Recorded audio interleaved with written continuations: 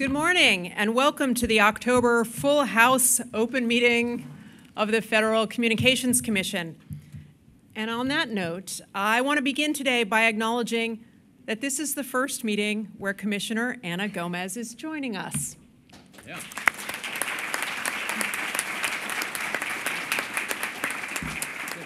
We are so excited to have her here. I know this agency is going to be well served by your great knowledge of communications policy, your uncommon international experience, and long record of public service. We consider ourselves lucky to now call you a colleague. I also want to say, hey, it's nice to have another woman up here with me. It's been a minute. Plus, as we close out Hispanic Heritage Month, I want to acknowledge that Commissioner Gomez is the first Latina to serve in this role in more than 2 decades. I think that the voices and perspectives shaping telecommunications policy need to reflect the country it aims to serve. And I look forward to working with you to advance the agency's mission to ensure the benefits of modern communications reach everyone, everywhere. And before we get started, I also want to acknowledge something else that's new, but is unnerving, and that's the situation in the Middle East. There are no words that can adequately describe the horror of what we have witnessed. And so much of this terror has been documented on wireless phones. I don't know what comes next, but I know that this has made many people, including myself, feel uniquely vulnerable at this time because we see so much hatred in its purest form. But that vulnerability that is so real and so raw is not limited to the Jewish community. We see it too among those who have Palestinian ties. We see it in the devastating killing of a 6-year-old Muslim boy in Illinois, an act that deserves our strongest and deepest condemnation. I have always been drawn to the Jewish tradition of tikkun olam, and roughly translated, it means that we all have a duty to repair the world. I believe it.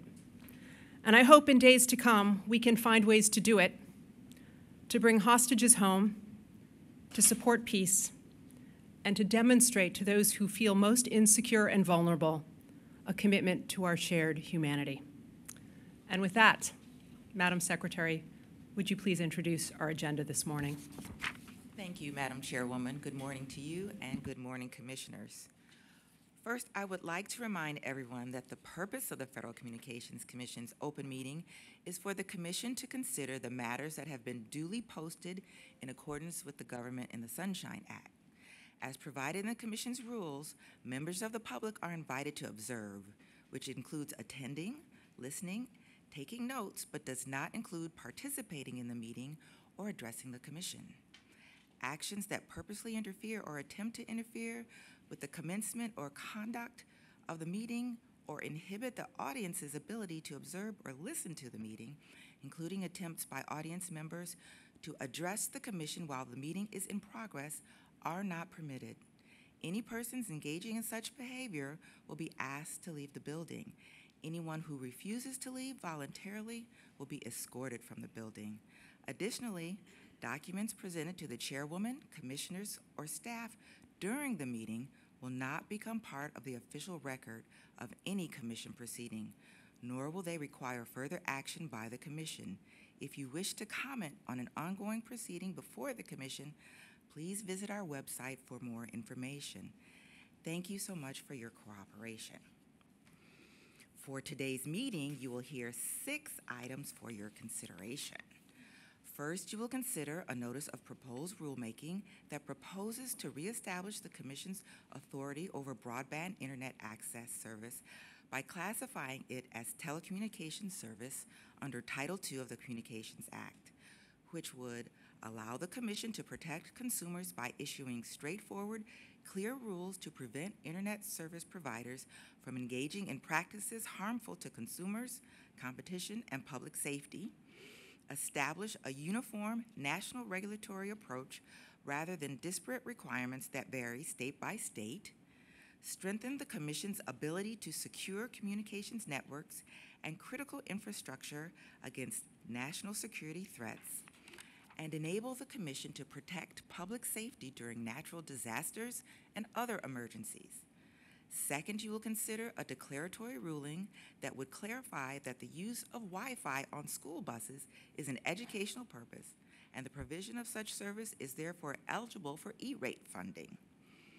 Third, you will consider a notice of inquiry that will seek comment on the Commission's proposed plan to improve and enhance maternal health data in the Mapping Broadband Health in America platform, in order to ensure that future updates to the platform reflect input from stakeholders and other interested parties and improves the user experience.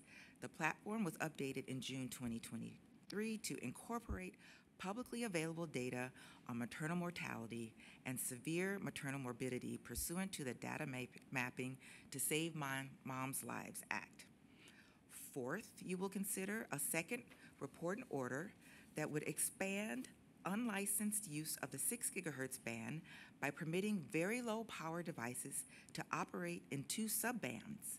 A second further notice of proposed rulemaking that would propose to expand very low power device operations to the remainder of the band, and a memorandum opinion and order that would address a remand from a court challenge of a previous decision in the docket. Fifth, you will consider a notice of proposed rulemaking seeking comment on the use of high-cost program funding to continue supporting fixed and mobile services in Alaska. The accompanying report and order makes administrative changes to streamline high-cost program rules.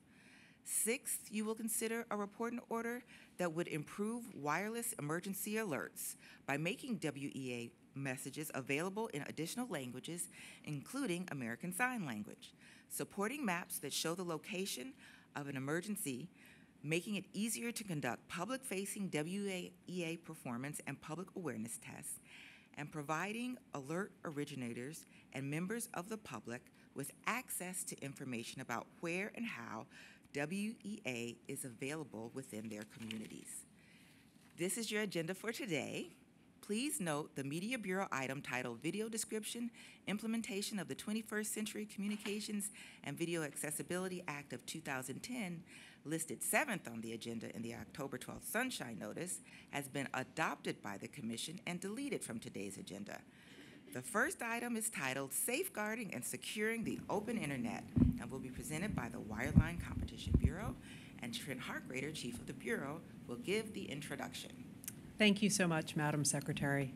Mr. Harkrader, please proceed. Good morning, Madam Chairwoman and Commissioners. The Wireline Competition Bureau is pleased to present for your consideration a notice of proposed rulemaking that proposes to reestablish the Federal Communications Authority over broadband internet access service by classifying it as a telecommunications service under Title II of the Communications Act.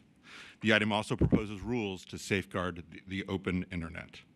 The item reflects the combined efforts of many across the agency, in addition to thanking the entire Wireline Competition Bureau team for their incredibly hard work on this item. I also thank our colleagues in the Public Safety and Homeland Security, Consumer and Governmental Affairs, Enforcement and Wireless Telecommunications Bureaus, as well as the Offices of Communications Business Opportunities, Economics and Analytics, International Affairs, and of course, last but not least, the Office of General Counsel, for their review and incredibly helpful feedback. Seated at the table with me from the Wireline Bureau are Adam Copeland, Deputy Bureau Chief, Jody May, Chief of the Competition Policy Division, Melissa Kirkle, who's Deputy Chief of the Competition Policy Division, and Chris Laughlin, who's also Deputy Chief in that division. Chris will now present the item. Thank you, Trent. Good morning, Madam Chairwoman and Commissioners. While internet access has long been important to daily life, the COVID-19 pandemic and the rapid shift of work, education, and healthcare online demonstrated how essential broadband internet connections are for consumers' participation in our society and economy. Since the birth of the modern internet in the 1990s, the Federal Communications Commission has been the expert agency in ensuring that the internet is fast, open, and fair. However, the Commission abdicated that responsibility in 2018, just as the internet was becoming more vital than ever. The item before you proposes to reinstate the Commission's authority over broadband internet access service, providing the Commission with authority necessary to fulfill its obligations and objectives to safeguard the open internet, advance national security, and protect public safety, and proposes to reestablish conduct rules that would provide a national regulatory approach for safeguarding internet openness. The notice first proposes to reestablish the framework the Commission adopted in 2015 to classify broadband internet access service as a telecommunications service and to classify mobile broadband internet access service as a commercial mobile service. Next, in the event the Commission classifies broadband internet access service as a telecommunications service, the notice proposes to forbear from applying 26 Title II provisions to broadband internet access service while retaining statutory authority to enable the Commission to address national security and public safety concerns that could arise with respect to broadband internet access service. The notice specifically proposes to forbear from all provisions of Title II that would permit the Commission's regulation of rates and from requiring universal service contributions from broadband providers.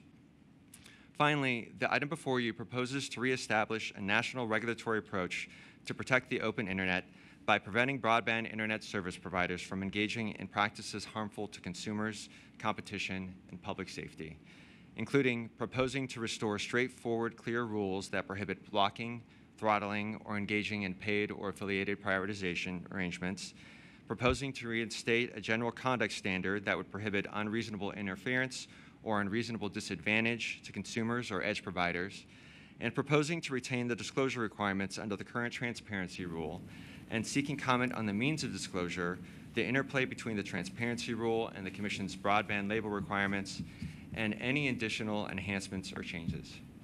The Bureau recommends adoption of this item and requests editorial privileges. Thank you. Thank you. We will now hear comments from the bench. Commissioner Carr. Thanks. 6 years ago, Americans lived through one of the greatest hoaxes in regulatory history. They were told that the FCC's 2017 decision to overturn the Obama administration's failed two-year experiment with government control of the internet, known as Title II, would quite literally break the internet. It was a viral disinformation campaign replete with the requisite doses of Orwellian wordplay. Lots of discussion, as we'll hear today, about net neutrality, and virtually none at all about the actual issue before the FCC. Title II and the agency's application of sweeping 1930s era utility regulations to the internet. Now, rather than shedding light on this debate, far too many people in DC simply fanned the false flames of fear. Now, some have tried to memory hole this entire episode because it's not conducive to present goals. I think it's important to remember what exactly we were told about Title II. Senator Bernie Sanders stated that, quote, "This is the end of the internet as we know it. And if this passes, the internet, in its free exchange of information as we've come to know it, will cease to exist." Not may cease to exist, not might cease to exist, will cease to exist. Similarly, Senator Ed Markey stated that if the FCC kills net neutrality, the internet will never be the same. Unfixable, never be the same.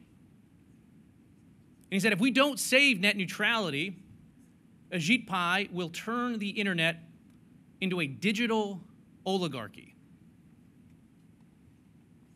Senator John Tester wrote that ending net neutrality ends the internet as we know it. Senate Democrats, similarly from their account, asserted that if we don't save net neutrality, you will get the internet one word at a time. The media parroted these entirely false claims. The New York Times ran an article headlined, "The Internet is Dying, Repealing Net Neutrality Hastens That Death." The article went on to state that, quote, "A vote by the FCC to undo net neutrality would be the final pillow in its face." GQ, not one to let a cultural moment pass by, apparently, published in its news section an article titled, "How the FCC Killing of Net Neutrality Will Ruin the Internet Forever."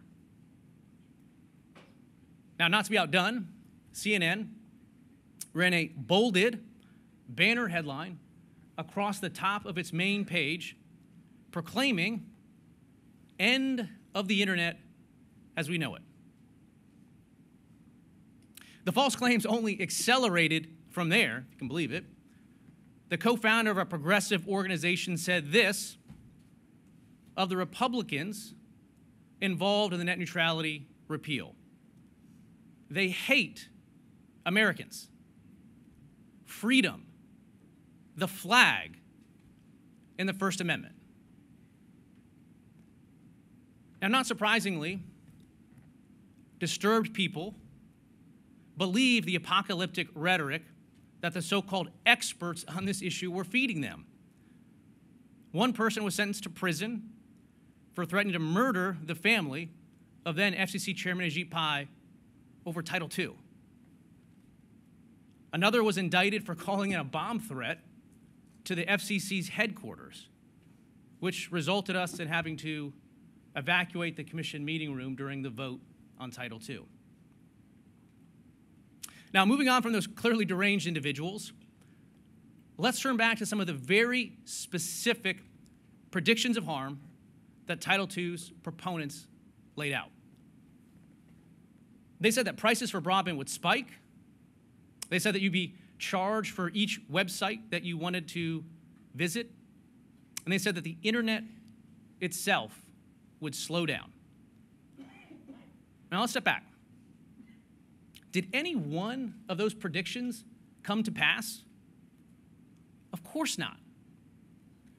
Since the FCC's 2017 decision to return the internet to the same successful, bipartisan regulatory framework under which it thrived for decades, broadband speeds in the US are up 6-fold on the mobile side. Prices are down. Competition has intensified, and record-breaking new broadband builds have brought millions of Americans across the digital divide. In other words, utility-style regulation of the internet was never about improving your online experience. That was just the sheep's clothing. It's always been about government control. But don't take my word for it. Last month, when reports emerged that the FCC would soon head back down the path of applying vast and expansive utility-style controls to the internet, two of President Obama's former Solicitors General, Don Verrilli and Ian Gershengorn, published their views. The two Obama administration alums described Title II this way, quote, "Classifying broadband internet access as a Title II telecom service would bring about an enormous and transformative expansion in the agency's regulatory authority over the national economy." It's their words. Continuing, the former Solicitors General stated that regulating the internet as a Title II utility service, quote, "would vastly expand the Commission's authority and would transform the way a federal agency regulates a vitally important element of our economy and the personal and social lives of hundreds of millions of Americans." Their words.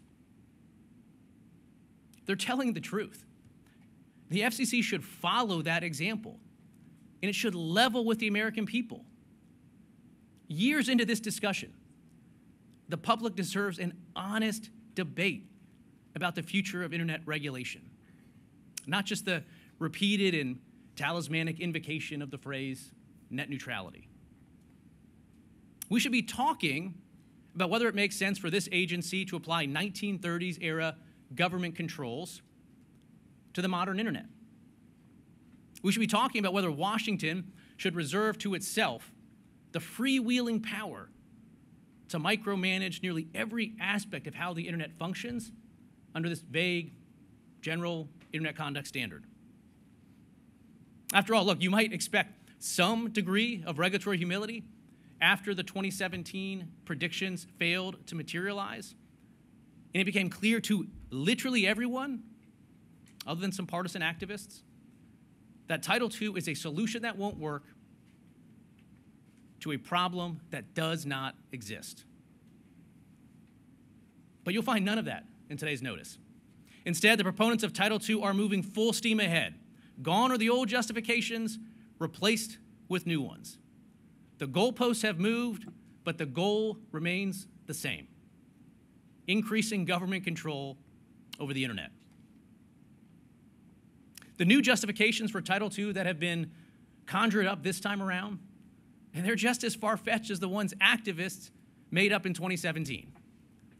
They do not withstand even casual scrutiny. We're now told that Title II is necessary for national security. But the notice identifies no gap in national security that Title II would fill. Indeed, Congress has already empowered executive branch agencies with national security expertise, including the DOJ, DHS, Treasury, with the lead when it comes to security issues in the communications sector. It would be incredible, if it were true, that the FCC has known about a national security threat for years in our networks and simply stood by the wayside. Didn't seek to eliminate it through existing authorities or even new ones, and just waited to raise it until now. In fact, that's not credible. And the administration has the power it needs to deal with any bad actors without Title II. We're now told that Title II is necessary for law enforcement as well, but the FCC applied the Communications Assistant for Law Enforcement Act, CALEA, to broadband providers long ago without Title II regulation. We're now told that Title II is necessary for outage reports also, which advance public safety. Except the FCC already requires outage reports from services that are not subject to Title II, like VoIP. We're now told that Title II is necessary because COVID-19 demonstrated the importance of connectivity. But this takes the lessons learned from the pandemic and turns them on their head. COVID-19 exposed the error of applying Title II utility-like regulations to the internet, as the European Union has long done. As I detailed in a separate statement with evidence, when online traffic spiked during COVID-19, EU officials asked Netflix and other streamers to down-res, to ration out their streams, because they were afraid that Europe's fragile networks would break. The US had no need to ration service. Our network speeds exceeded those in Europe's during COVID-19 by 83%. And this is because our Title I regulatory approach encouraged investment in build-out. America's networks are not only faster than those in Europe, they're more competitive, cover a much higher percentage of households, and benefit from levels of investment that are 3 times higher than what you're seeing in Europe. So, no, now is not the time to make America's broadband networks look more like Europe's. We're now told that Title II is necessary to stop ISPs from engaging in blocking, throttling, and other sort of anti-consumer prioritizations. Wrong again. We have a free and open internet today without Title II. ISPs aren't engaging in that conduct for reasons that have nothing at all to do with Title II. The DC Circuit actually made this clear when it reviewed the FCC's 2015 Title II decision. That's when now Chief Judge Srinivasan joined with Judge Tatel in a statement expressly noting that even with the FCC's Title II decision in place, ISPs are free to engage in, quote, blocking websites, unquote. The, quote, throttling of certain applications chosen by the ISP, unquote. And even the, quote, filtering of content into fast and slow lanes based on the ISP's commercial interests, unquote. provided that they simply disclose those practices. In other words, Title II, with all of its harms, does not even accomplish the purported goal that its advocates claim they're seeking here. But look, I don't mean to be so negative. Enough about what Title II fails to do. Let's talk about what utility-style regulations do achieve. For one, Title II includes rate regulation, as today's notice expressly proposes. There's no more surefire way of killing off investment and innovation than putting price controls squarely on the table. Adjudicating broadband rates under a just and reasonable standard should be a non-starter. For another, Title II would strip the nation's lead consumer protection agency, the Federal Trade Commission, of 100% of its authority over broadband. And that includes exempting ISPs from the FTC's privacy rules. What's more, federal law now prohibits the FCC from reimposing its old privacy rules on ISPs. For still another, Title II will hit Americans in their pocketbook. In fact, prices for utility-regulated services like electricity, water, and gas have been increasing over 2 times faster than the prices for internet services. Monopoly regulation invariably leads to monopoly prices. For yet another, Title II targets free data plans and other pro-consumer offerings like zero ratings. So if you like your plan, you may not be able to keep your plan. Title II will also slow down America's rural ISPs. Small and rural providers are already facing significant headwinds due to inflation, Bidenomics, the administration's failure to streamline the permitting process. The last thing that these broadband builders need right now is a regulatory onslaught from Washington. Yet that's exactly what Title II utility-style regulation entails. As the FCC determined in 2017, the agency's 2015 experiment with Title II negatively impacted small ISPs that serve rural communities. Indeed, those small ISPs reduced broadband infrastructure investment due to the FCC's 2015 Title II decision. So it should be clear by now that the FCC's efforts to revive utility-style regulation of the internet is not good policy. That's why its proponents keep layering on new shades of lipstick. But if that's not enough to convince you, it's also bad on the law. Here, once again, I agree with President Obama's lawyers. In the submission that the 2 respected solicitors general released last month, they address head-on the question of the FCC's legal authority in light of the sea change in administrative law that's taken place since our 2015 Title II decision. In their words, an FCC decision applying Title II to the internet today, quote, would be struck down by the Supreme Court, end quote, under the major question doctrine as West Virginia versus EPA makes abundantly clear. Indeed, as the 2 appellate lawyers succinctly put it, the legal question in their words is, quote, an easy one.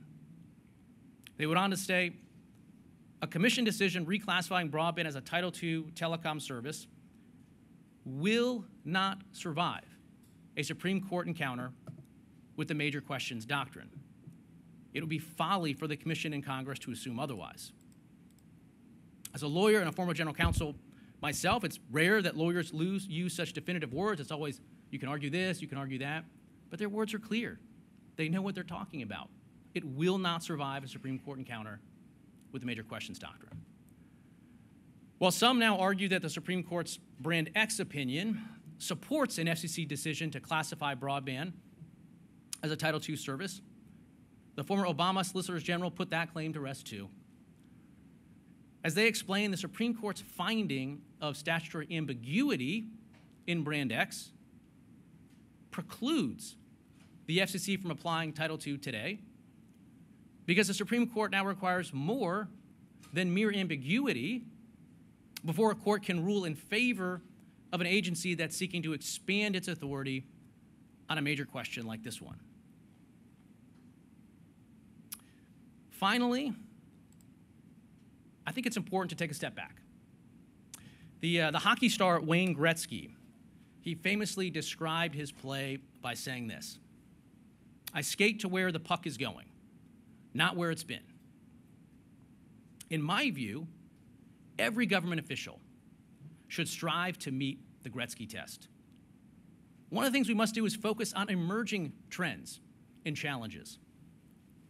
We should lay the foundation for new innovations and new forms of competition. We should tackle the issues that consumers care about today and into the future. We shouldn't spend our time staring into the regulatory rearview mirror or relitigating disputes that have long since passed from relevancy. Yet that's precisely what the agency does today with Title II. I'd encourage my colleagues to change course and focus the FCC's work on the numerous important subjects that Congress has authorized the Commission to address, from rural broadband to spectrum to universal service reform.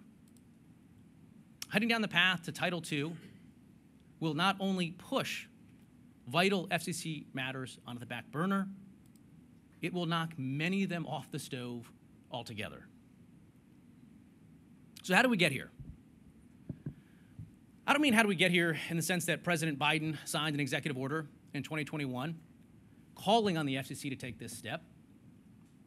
I don't mean how did we get here in the sense that President Obama published a YouTube video in 2014 to pressure, successfully I might add, the then FCC chair into embracing Title II.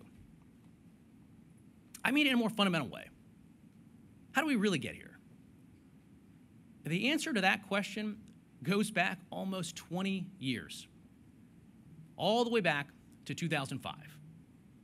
Now, that's when a handful of then emerging Silicon Valley upstarts, including Google, first asked DC to heavily regulate their ISP competitors. The tech companies wanted to create a moat around their business models to foreclose any competition for decades to come and to divert attention away from their abusive conduct. So big tech's allies came up with a catchy branding for their regulatory rent-seeking: net neutrality. But what's happened in the many years since Google first launched this effort? Well, predictably, it's the tech companies, not ISPs, that have emerged as dominant gatekeepers that are abusing market power. Big tech is the one blocking the sharing of disfavored news stories, not ISPs. Big tech is the one threatening to freeze payment accounts and fine users for the content of their speech, not ISPs. And big tech is the one censoring lawful videos and documentaries, not ISPs. Indeed, it's interesting. The Biden administration right now is currently suing Google and others just across the river here because the administration, the Biden administration, believes that they have amassed too much power and that they must be reined in. And yet over here, on this side of the river, the FCC is proposing to extend new protections to those very same companies through Title II. Just what Google first asked for all those years ago. Talk about backwards looking. In closing, I'm well aware that neither my position nor reason will prevail today. Reinstating Title II is now an article of faith for many in Washington and a handy fundraising tool to boot. But make no mistake, any FCC decision to impose Title II on the internet will be overturned by the courts, by Congress, or by a future FCC. I dissent. Thank you. Commissioner Starks. Thank you, Madam Chairwoman. First, I would like to welcome fellow Commissioner Gomez. I am excited about your expertise, your knowledge, the passion that you'll bring, and I look forward to standing shoulder to shoulder with you. To the item. Now more than ever, the internet must remain free and open. In my years as a commissioner, I've learned that there is simply no way to overstate broadband's impact on the lives of individual Americans. Take, for example, Queen Bee, as she is known in the Yesler Terrace public housing facility in Seattle, Washington. Talk about a megawatt smile. Queen Bee experienced homelessness for a number of years, was able to find housing just as the pandemic started, and critically, just as she became ill and lost some of her mobility. She took advantage of that time to go back to school, having previously stopped her formal education at the 8th grade. With her broadband connection, she literally and figuratively zoomed through her education and training, learned how to use a computer and applications like Excel. When we met, she proudly told me that she has become an educator herself in the community, training others on how to utilize and upgrade computer skills because she wanted to help others learn just like she had. She told me it was a blessing, quote, to have the internet. Amen to that. Consider as well Miss Anna, the leader of the Bethel Native Corporation. She graciously welcomed me into her home in Bethel, Alaska this past summer with a bowl of moose chili. There are no major roads in Bethel. If you want to leave town or visit, you have to do it through a boat or on a plane. And as we ate, Miss Anna told me about her exciting vision, the community's exciting vision of tomorrow, new fiber deployments that would enable her community of 6,000 and the residents of the even smaller villages along the Kuskokwim River to secure the necessities of modern life without having to leave the place that they call home. Employment through remote work, health care with telehealth visits, better education for all of the community's kids. And let me tell you about Miss Eleanor, a senior living in Boston's Roxbury neighborhood. She would visit the Grove Hall Library there and use the computer until she ultimately got herself online through the library's Tech Goes Home program. It helps residents purchase affordable laptops if they need it and connect them to broadband. And so with a twinkle in her eye, Miss Eleanor told me how she loves to learn new line dances and how that her connection to the internet helps keep her active. These are stories that I know, people that I have heard from. And so from single-story pueblos in New Mexico to the high-rise skyscrapers of New York, family farmers to small business owners, the youngest learners to the eldest seniors, no one should tell these Americans how they can and can't use the internet. And no one should be able to exploit or leverage their connection that they cherish. Each in their own special way has shared with me how essential their internet connection is. And so I'm here today to tell them, I know I've got your back. Some today may want to talk about what is the proper regulatory framework. One of the reasons I firmly support today's notice is because it does propose to return us to our roots. A framework that has governed the internet's growth going back to 1998 through Republican and Democratic administrations alike, when the Commission first classified DSL broadband as a common carrier service and went on to adopt principles to ensure broadband networks are widely deployed, open, affordable, and accessible to consumers. It's a framework that puts users in charge of what they do online and not the companies that they pay for a connection. It's a framework that protects consumers in their use of an essential service instead of simply trusting ISPs to do the right thing. And it's a framework that recognizes network security is national security, instead of hoping for the best in a world where so many wish us harm. Congress created the Commission in part for the purpose of the national defense. In today's world, that mission is more important than ever. Wars in the Ukraine and the Middle East include significant cyber components, and every minute bad actors, and it's sometimes backed by nation states, including Russia and China, probe our broadband networks for weaknesses and for the potential to launch a crippling cyber attack. ISPs are working hard, good on them, to protect their networks. We're working with them on this urgent and critical goal. But we can't afford to rely on self-regulation alone. Not when our national security is at stake, and not when our nation's networks are that vital.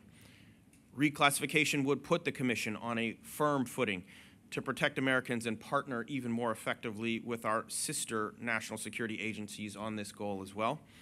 Those partners have already reached out to the FCC through other items to examine all of our solutions and authorities to help secure our networks. And gaps in our authority have, in fact, already manifested and hindered our ability to defend against known threats. Here's one example. We rightfully and unanimously, I would note, revoked the International 214 authorizations of certain Chinese providers following recommendations from the executive branch. However, because of the repeal of the 2015 Open Internet rules, those revocations only prohibited those specific Chinese providers from offering common carrier service.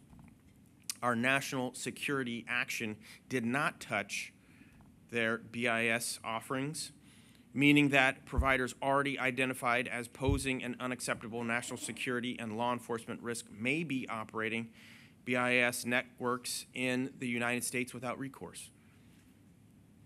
Whether or not they offered BIS, they could be interconnecting with our networks and gaining access to important internet points of presence and data centers.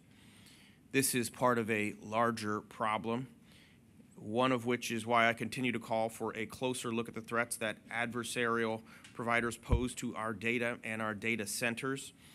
And the rules proposed in the notice can better equip us with the tools we need to protect Americans against these risks.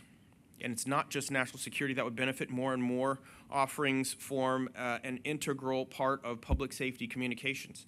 As an example, I'm reminded of my time visiting a large public safety answering point in Las Vegas. Packed in that PSAP were dedicated 911 communications technicians who spend their shifts day after day, week after week, answering calls that save people's lives. But one thing is obvious: many of those in need rely on broadband to call for help. And this is even more profound for individuals with disabilities who use broadband to call 911 for help through VRS and other applications. And so at the same time, we know that public safety entities often rely on public broadband to share data with emergency responders and communicate in real time. The Commission must be able to protect consumers and public safety professionals in their use of these services, and the rules proposed in the notice would help us do just that. Some have questioned our authority to act even though the D.C. Circuit upheld the exact rules we propose to reinstate. They predict sky is falling. The Supreme Court will no longer defer to reasonable interpretations of agency statutes, and that the loss of deference spells the loss of a free and open internet. And staying within our statutory bounds, of course, is extremely important to me. I'm going to take a close look at the record that develops. But I note that there is a real history here as well, right? Over the more than 20 years of courts reviewing this exact question, every single judge to take a position on the correct classification of broadband has concluded that it very obviously is a common carrier service. 3 Supreme Court justices explicitly stated that the answer was, quote, perfectly clear.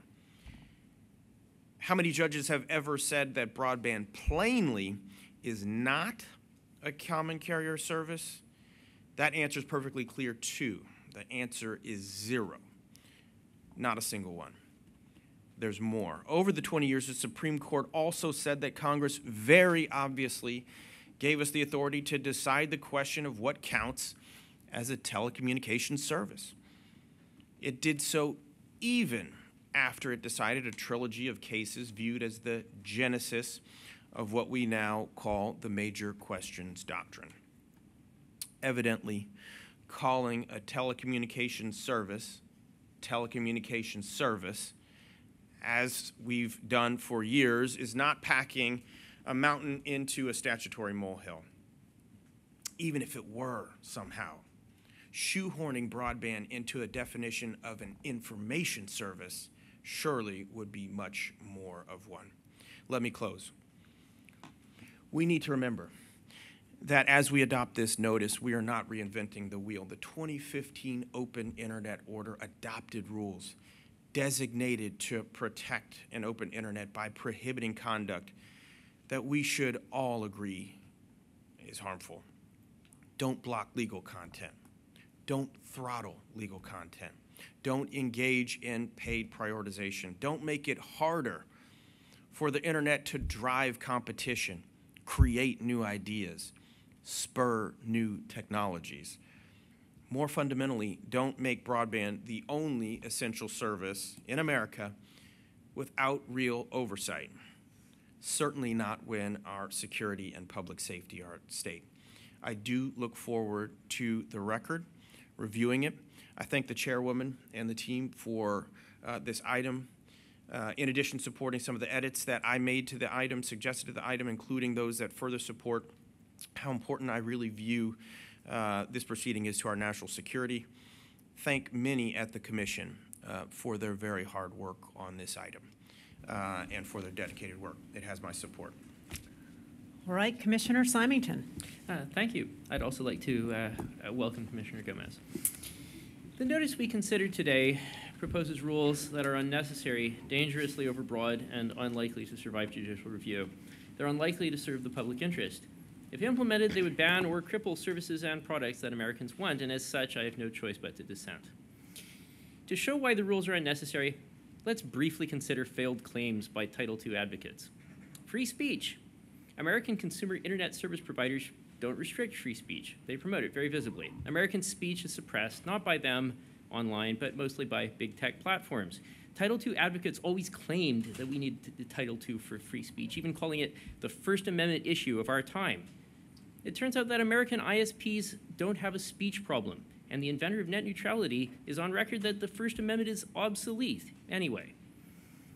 Next, the internet was not in fact destroyed. When it became clear that they didn't really care about free speech, Title II advocates shifted instead to saying that the survival of the internet was at risk.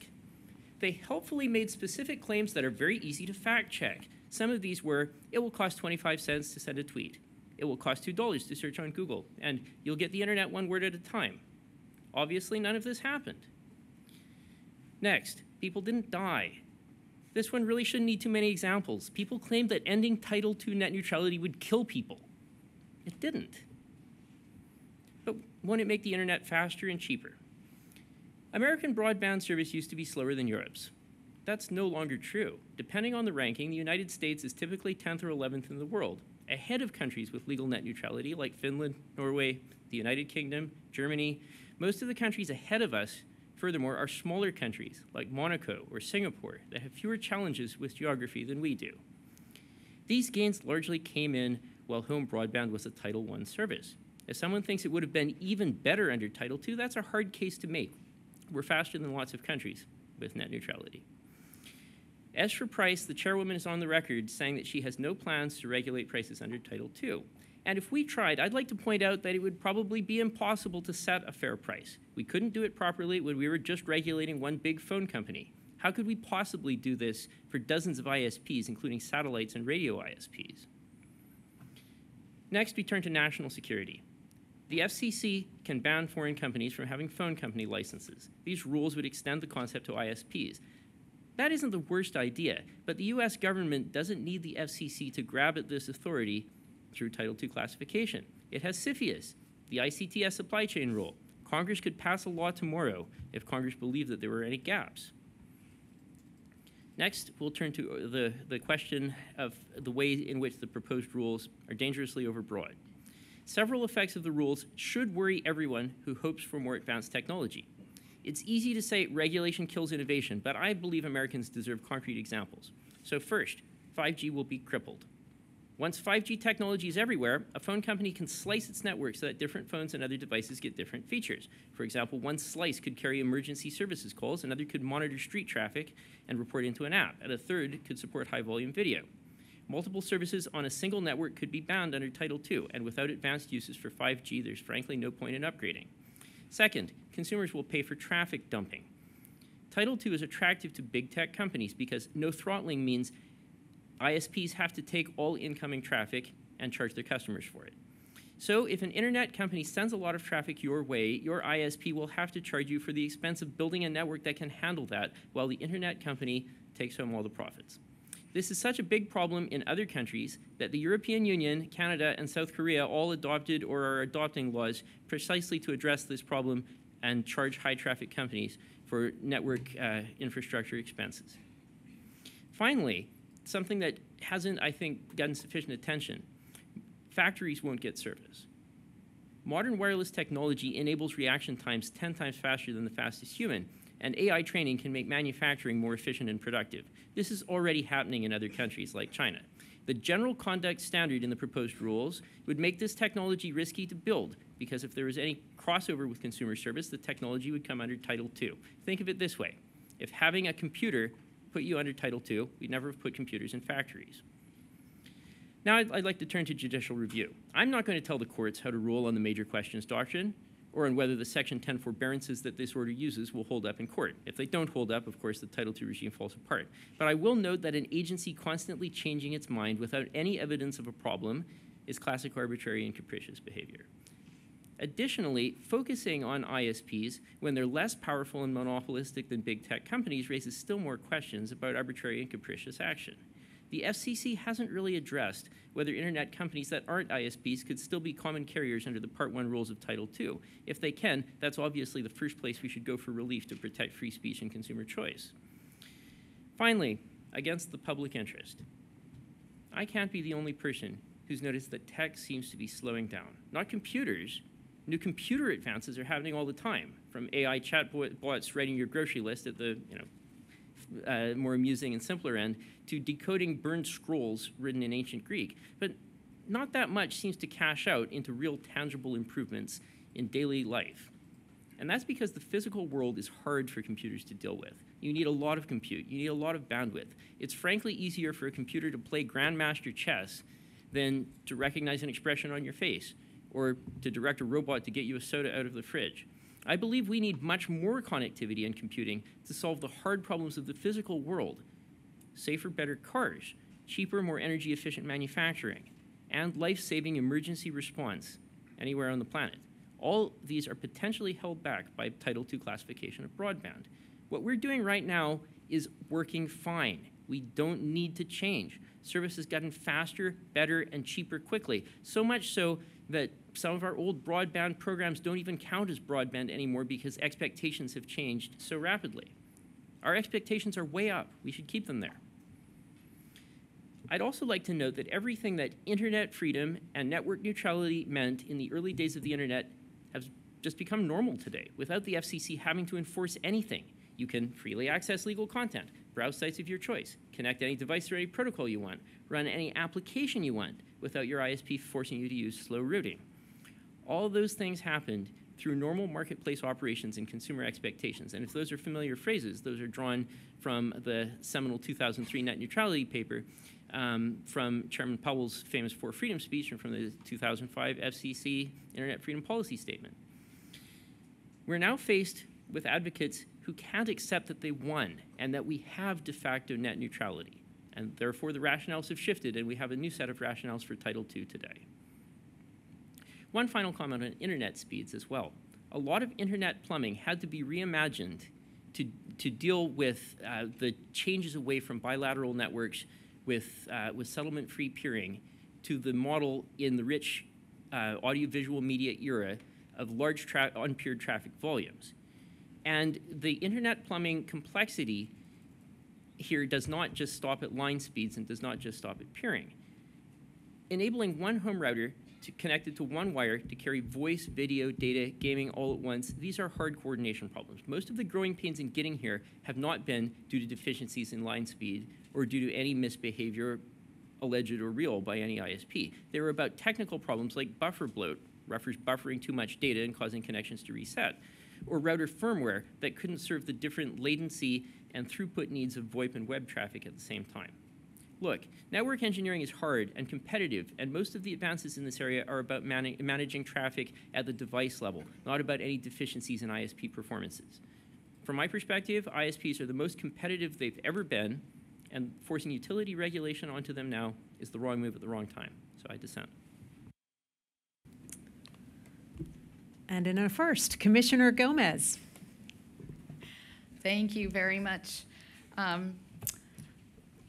First, I do want to say I'm thinking of all my friends and colleagues around the world during these difficult times, and I thank you for your remarks earlier. Second, it is such an honor to be here. As someone who's been in telecom for 30 years, I hate saying that. I've sat in this audience. I've been a young attorney who presented at the open meeting, and I've sat next to attorneys as a bureau manager. So thank you to my colleagues and to the FCC staff for your warm welcome.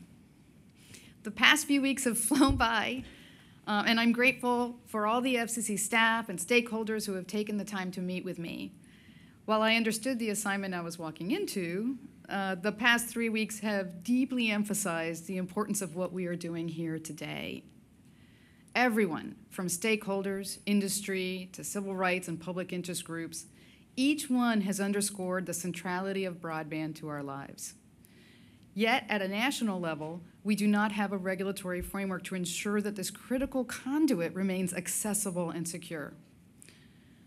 I want to be very clear about what we are considering. Today, we are opening a proceeding to seek public comment about how best to safeguard and secure broadband infrastructure, protect consumers, and ensure the internet remains open and available to all content providers and consumers. We propose to align the ongoing historic investment in broadband deployment with policies that will protect the openness and the integrity of these same networks. This proceeding is not about controlling internet content. It is not about stifling investment, regulating rates, or reducing competition. It is not about controlling the internet. Instead, the proposed net neutrality rules will ensure that access to the internet remains open so that all viewpoints, including those with which I disagree, are heard. More so, these principles protect consumers while also maintaining a healthy, competitive broadband internet ecosystem, because we know that competition is required for access to a healthy, open internet that is accessible to all. As we are pursuing reestablishing these rules, we must prioritize consumers. We must pay attention to communities who have been historically left on the wrong side of the digital divide. While we all risk to lose out by not taking action to ensure that we have proper guardrails in place, it is historically underserved communities who will risk to lose the most. So I, too, look forward to a substantial record developing, and I am sure it'll be substantial, and to listening to consumers and stakeholders on the best approaches to keep this critical resource of the internet open and accessible for all. Thank you to the staff throughout the agency for their work on this item, and to the Wireline Competition Bureau for leading the drafting efforts. And now, I want to make my remarks in Spanish. Es un gran honor estar aquí. He trabajado en el ámbito de las telecomunicaciones por 30 años. He sido parte de la audiencia. He sido una joven abogada que ha presentado en juntas como esta. Y me he sentado junto a abogados como gerente en uno de los departamentos de la comisión.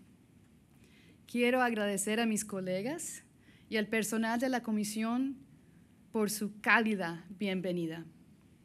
Las últimas semanas han pasado volando y estoy agradecida con todo el personal de la comisión y con todos quienes han venido a visitarme. Aunque comprendí muy bien la tarea que me esperaba. Las últimas 3 semanas han reafirmado rotundamente la importancia de lo que la Comisión hace hoy.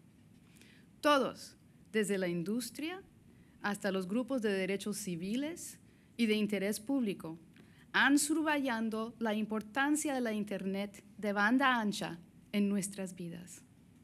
Sin embargo, a nivel nacional, no contamos con un marco regulatorio que garantice que esta conexión de crítica importancia siga siendo accesible y segura.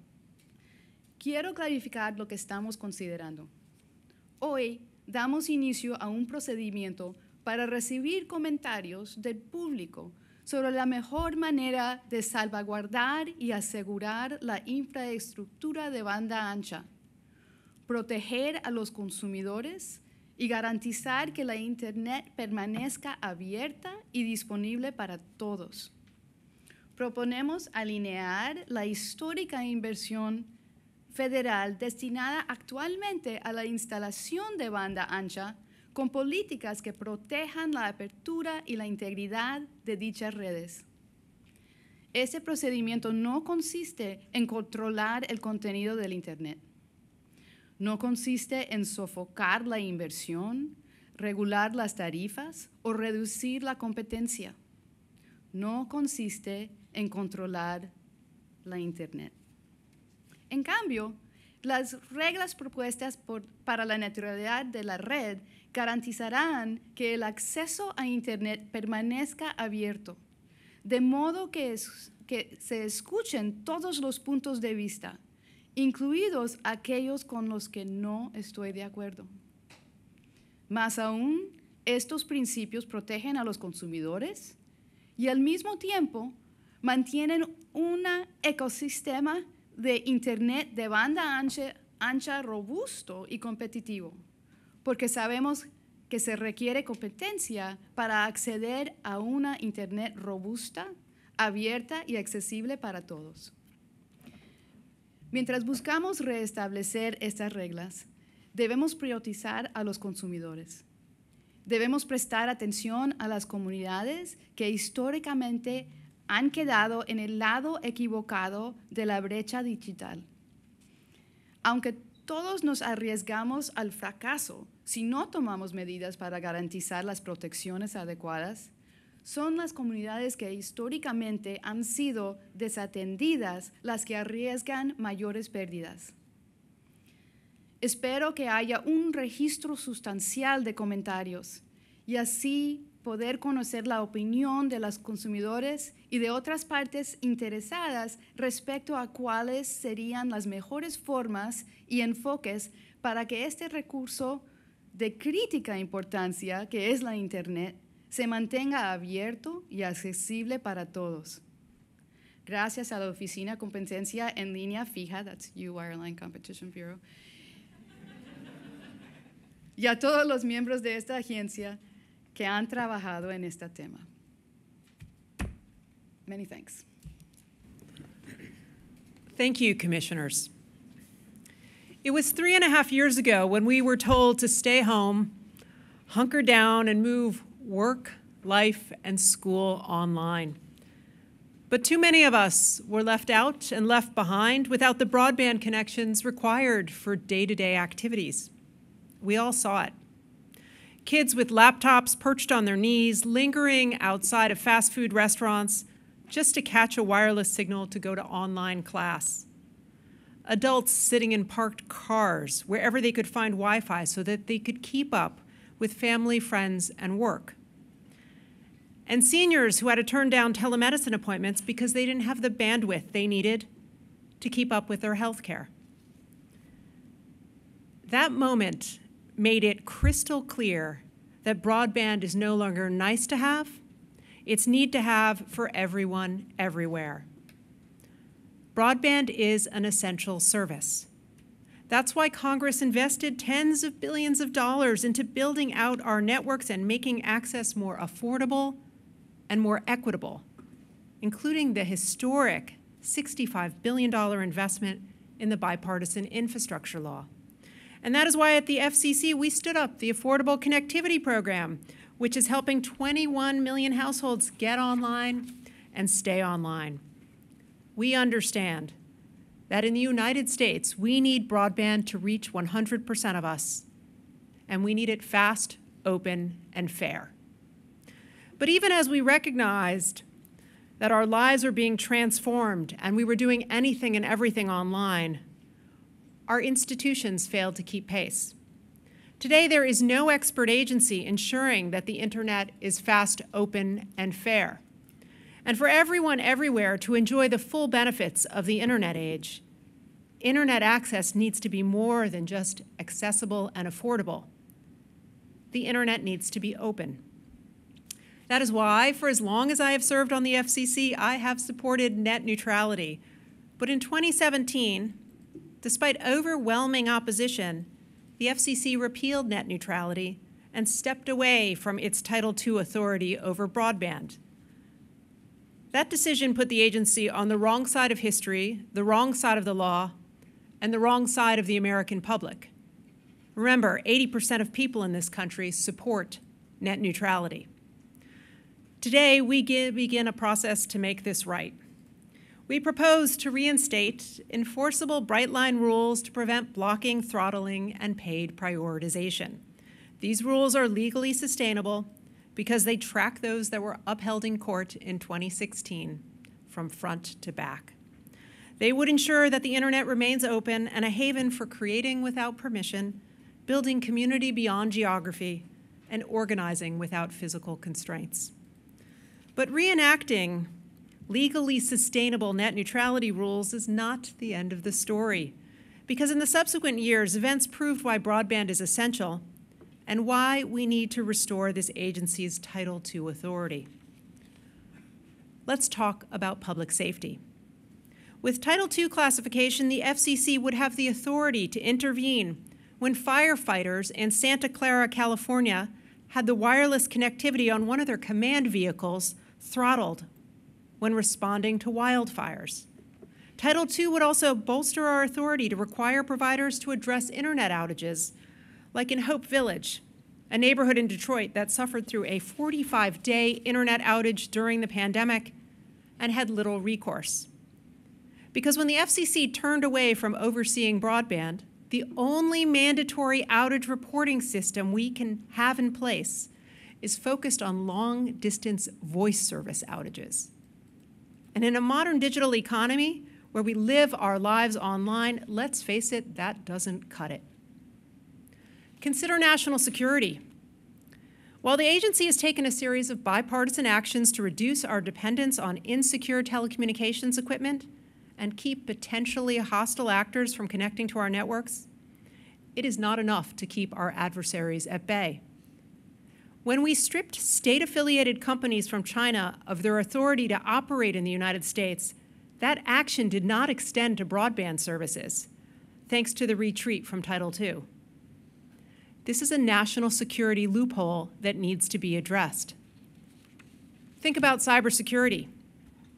We are actively working with our federal partners on cybersecurity planning, coordination, and response, including on issues like secure internet routing, in order to prevent malicious state actors from exploiting protocols that make it possible for them to hijack our internet traffic. But without reclassification, we have limited authority to incorporate updated cybersecurity standards into our network policies. Then look at privacy. The law requires telecommunications providers to protect the confidentiality of the proprietary information of their customers. That means that these providers cannot sell your location data, among other sensitive information. Those privacy protections currently extend to voice customers, but not broadband subscribers. Does that really make sense?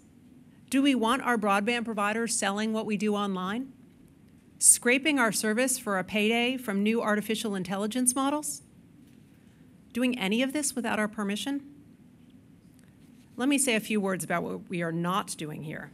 This is not a stalking horse for rate regulation. No how, no way.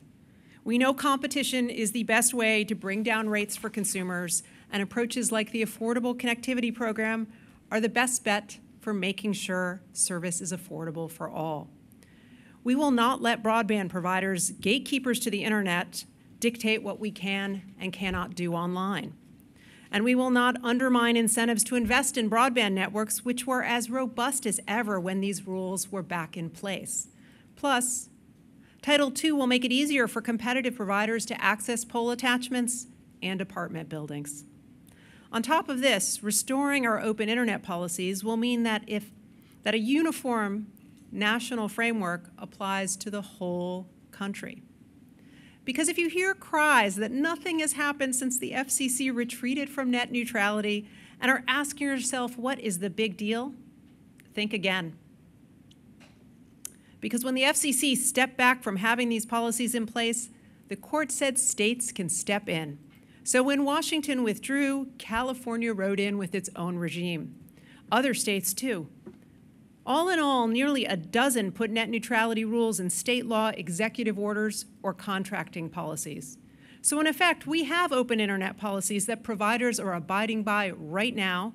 They're just coming from Sacramento and places like it. But when you are dealing with the most essential infrastructure in the digital age, come on, it's time for a national policy. In the wake of the pandemic, we know that broadband is a necessity and not a luxury. That's why we made a historic commitment to connect all of us to broadband. Now we have work to do to make sure that it's fast, open, and fair. And for their work on this rulemaking, I want to thank Callie Croker, Adam Copeland, CJ Ferraro, Trent Harkrader, Melissa Kirkle, Chris Laughlin, and Jody May from the Wireline Competition Bureau. Garnett Hanley and Jennifer Salas from the Wireless Telecommunications Bureau, Jerusha Barnett, Diane Burstein, Erica McMahon, Susie Rosen-Singleton, and Christy Thornton from the Consumer and Governmental Affairs Bureau, Hunter Deely, Loyan Igal, Pam Gallant, Rosemary McHenry, and Rakesh Patel from the Enforcement Bureau, Justin Kane, Ken Carlberg, John Evanoff, David Firth, Deb Jordan, Nicole McGinnis, Zenji Nakahawa, Erica Olson, Austin Rendazzo, Jim Schlichting, and Chris Smeek from the Public Safety and Homeland Security Bureau, Eugene Kiselev, Julia McHenry, Eric Ralph, and Michelle Schaefer from the Office of Economics and Analytics, Milena Barzilai, Sarah Citron, Michael Jansen, Doug Klein, Marcus Mayer, Rick Mallon, Scott Novak, Anjali Singh, Elliot Tarloff, and Xin Yu from the Office of General Counsel, Denise Coca, Kathleen Collins, Francis Gutierrez, Gabrielle Kim, Ethan Lucarelli, and Thomas Sullivan from the Office of International Affairs. We will proceed to a vote on the item. Commissioner Carr. Dissent. Commissioner Starks. Approve. Commissioner Symington. Dissent. Commissioner Gomez. Approve. The chair votes aye. The item is adopted with editorial privileges as requested. Madam Secretary, we got a lot more going on today, so please announce the next item on today's agenda. Madam Chairwoman and Commissioners, item 2 on your agenda is titled Modernizing the E-Rate Program for Schools and Libraries, and will also be presented by the Wireline Competition Bureau. Trent Harkrader, Chief of the Bureau, will give the introduction. Good morning again, Madam Chairwoman and Commissioners. The Wireline Competition Bureau is pleased to present for your consideration a declaratory ruling that, if adopted, will clarify that the use of Wi-Fi on school buses is eligible for E-rate funding. I'd like to thank the Bureau team and our colleagues in the Office of General Counsel, the Office of the Managing Director, and the Office of Economics and Analytics for their work on this item. Seated at the table with me from the Bureau are Allison Baker, Associate Bureau Chief, Jody Griffin, Division Chief of TAPD, Janae Schreiber, Deputy Division Chief in TAPD, and Molly O'Connor, who's an attorney, an ACE attorney in TAPD. Molly will now present the item. Thank you, Trent. Good morning, Madam Chairwoman and Commissioners. Today's declaratory ruling, if adopted, would clarify that the use of Wi-Fi on school buses serves an educational purpose as defined by the E-rate program rules, and therefore the provision of such service is eligible for E-rate funding. The E-rate program provides support to eligible schools and libraries for affordable, high-speed broadband services and internal connections to connect today's students and library patrons with next-generation learning opportunities and services. The Communications Act and the E-rate program rules require schools and libraries to use E-rate supported services primarily for educational purposes. In the case of schools, the Commission has defined educational purposes as activities that are integral, immediate, and proximate to the education of students. Many students across the country still lack a reliable broadband connection at home and have a need for connectivity to complete homework and other assignments before and after school hours, including on bus rides to and from school and other school activities. As such, this item, if adopted, would enable these students to fully engage in their education and complete homework or other assignments before or after school hours. The Commission has permitted the use of E-rate funded services off campus in other circumstances where it determined the use served an educational purpose. Consistent with these past determinations, this declaratory ruling would clarify that the use of Wi-Fi or other similar access point technologies on school buses is an educational purpose, and the provision of such service is therefore eligible for E-rate funding.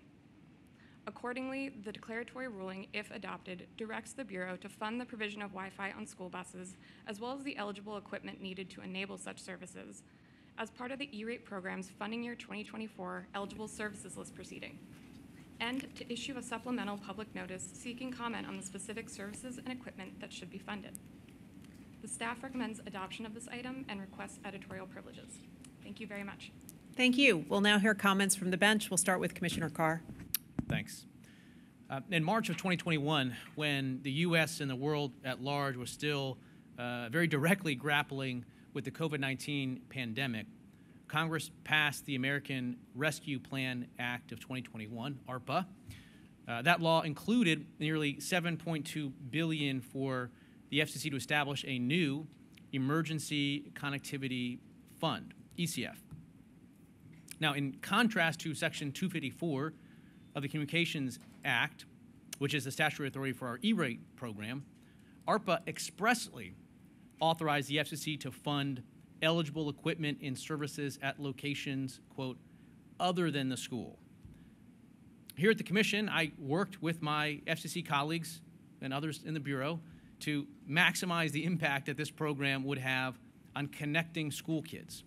And I voted in favor of agency rules implementing that program, including funding for Wi-Fi connectivity on school buses as outlined in the statute.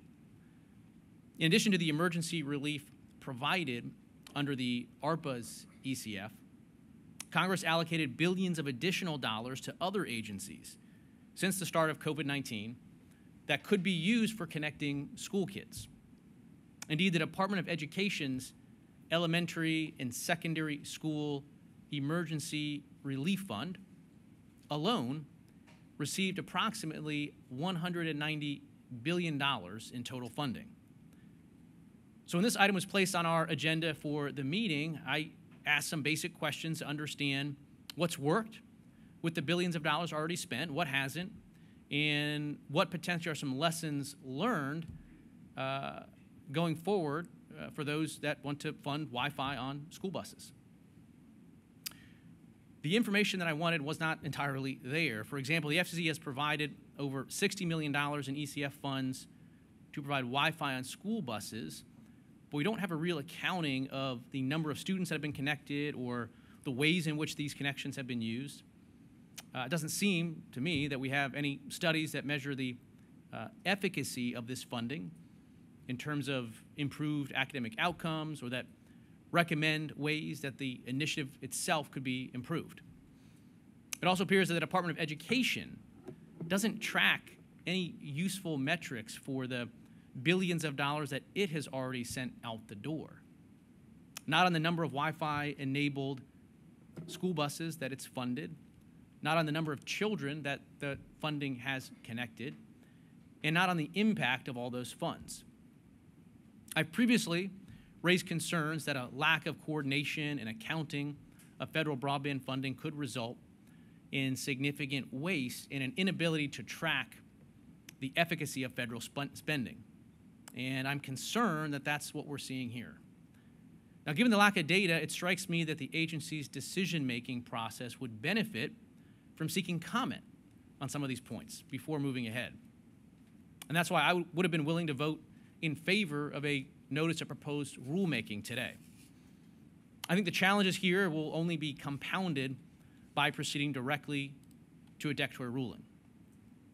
I'm also concerned that we're expanding the USF program into an entirely new funding area without addressing some of the fundamental contributions, disbursement, and oversight concerns that I and others have been raising with respect to USF. We can't continue to spend other people's money in this way without a real conversation about reform. I put some ideas out there. I welcome a discussion about various paths forward. I also have serious legal concerns with this decision today. Ranking Member Cruz and Chair Rogers recently reminded the Commission that, unlike ARPA and ECF, the FCC's, quote, E-rate authority is explicitly confined to classrooms, end quote. And Congress is clearly aware of this limitation, as evidenced by the explicit provisions of ARPA that directed the Commission to extend funding beyond the school. Indeed, I'm pretty confident that today's vote is just another step towards even further expansion in the not-too-distant future. You can look no further, really, than those who are calling on the FCC to take this action and more, including a recent statement from former FCC Chairman Tom Wheeler. In his words, quote, "You've got to ask yourself the question, what is a school? And the school is where learning takes place. If that learning is in a classroom or a study hall or a school bus, the school is where learning takes place." Now, the problem with this Wheeler Wi-Fi plan is that it reads the express language that Congress included in the statute right out of the act. In his words, show that the plan has no limiting principle. Now, those of us on the Commission today share so many common goals, but the FCC isn't free to ignore the express limitations on our authority imposed by Congress, no matter how laudable the agency's intentions may be. So for that reason, I'm unable to support the item, and I dissent. Thanks to the team for your work on it. Commissioner Starks. Thank you, Madam Chairwoman. For some students, their school day starts well before the first bell. They catch the bus early before the sun rises, bored, to start a long commute to school and come back when the sun is potentially starting to set. It's been a long-standing way of life for many, in particular, rural and tribal students. And I'll have a longer statement for the record, but take my home state of Kansas, for example. It's a big state where farms stretch for miles, and frequently in the most rural parts of the state, you can't even see your neighbor. And so when it's time for school, students who catch the bus frequently have a long road ahead for them. But thanks to advances in connectivity, students now could be using this time to and from school productively to study, to learn, do their homework. And this is particularly valuable when you consider that many of those students may lack a home-quality broadband connection at home. In addition to some of the precedent that we have here, for example, back in 2003, Commission previously determined school bus drivers' use of wireless telecom services was eligible for E-rate support. If we're permitting the school bus driver under E-rate, it's past time that we also offer that, certainly to the students on the same school bus. And so I support today's item. Thank you, Madam Chairwoman. Commissioner Symington. Thank you. Commissioner Starks, your remarks about distance between neighbors and canvas remind me of a local expression from when I was growing up. It was it's so empty and so flat that when your dog runs away, you can see him go for 3 days. So, yeah. Unfortunately, I'm disappointed that the Commission has decided to pursue this unlawful course of action. The Telecommunications Act could not state more clearly that E-rate may only be used to subsidize internet connectivity for school classrooms and libraries, and a school bus is neither a classroom nor a library. This item therefore eviscerates Congress's restrictions on E-rate and makes an unfortunate mockery of the law. If Congress had meant for E-rate to apply to any educational purpose broadly defined, Congress could have said so. Instead, it chose to specifically limit the applicability of the program to school classrooms and libraries. All attempts to expand it beyond these bounds are thus evidently unlawful. This alone should be an open and shut case against this declaratory ruling. But even if it were lawful, using E-rate for school bus Wi-Fi would not necessarily be prudent. In fact, I believe it would still be wasteful and unlikely to benefit students and teachers. The federal government already subsidizes mobile internet connections through the ACP and Lifeline programs, and the vast majority of children old enough to use the internet without close supervision already have internet-connected smartphones, many with mobile hotspot capability. On top of that, anyone who's ever ridden a school bus should have a healthy skepticism that most children will in fact sit quietly and do homework on their laptops instead of socializing with their friends on the bus and browsing social media on their phones. Now, I personally did extra math practice on the bus, but I may have been the exception here. That might be what's wrong with me. Okay, so I applaud Senators Cruz, Budd, and Capito for introducing a bill yesterday that would require that schools receiving E-rate funds prohibits children from using school connections to browse social media. I agree with them that the federal government should not have a hand, should not be complicit in giving children harmful access to social media without parental supervision. But as the sponsors of the bill make very clear, passage of the bill would not remedy the unlawfulness and wastefulness of the school bus Wi-Fi program. Instead of pursuing illegal expansions of E-rate outside of school classrooms and libraries, the FCC should instead be considering reforms of the E-rate program to combat waste, fraud, and abuse, and to simplify its administration. One such reform, a federally run competitive bidding portal that will allow us to better enforce E-rate's competitive bidding rules, is currently languishing before the Commission, and I encourage the Chairwoman to bring a final order implementing it to a Commission vote. So I'm unable to support this item. Thank you. Commissioner Gomez. Thank you. High-speed broadband access is an essential part of students learning in the 21st century. I happen to agree with Chairman Wheeler that a classroom is wherever learning occurs. School campuses, academic buildings, football fields, parking lots, picnic tables, and school buses. More so, the pandemic highlighted the fact that no longer is connectivity merely necessary for educational success, it is required for education, period. Today's declaratory ruling is an important piece of the puzzle to address the needs of students and teachers through the E-rate program. This is an issue of equity.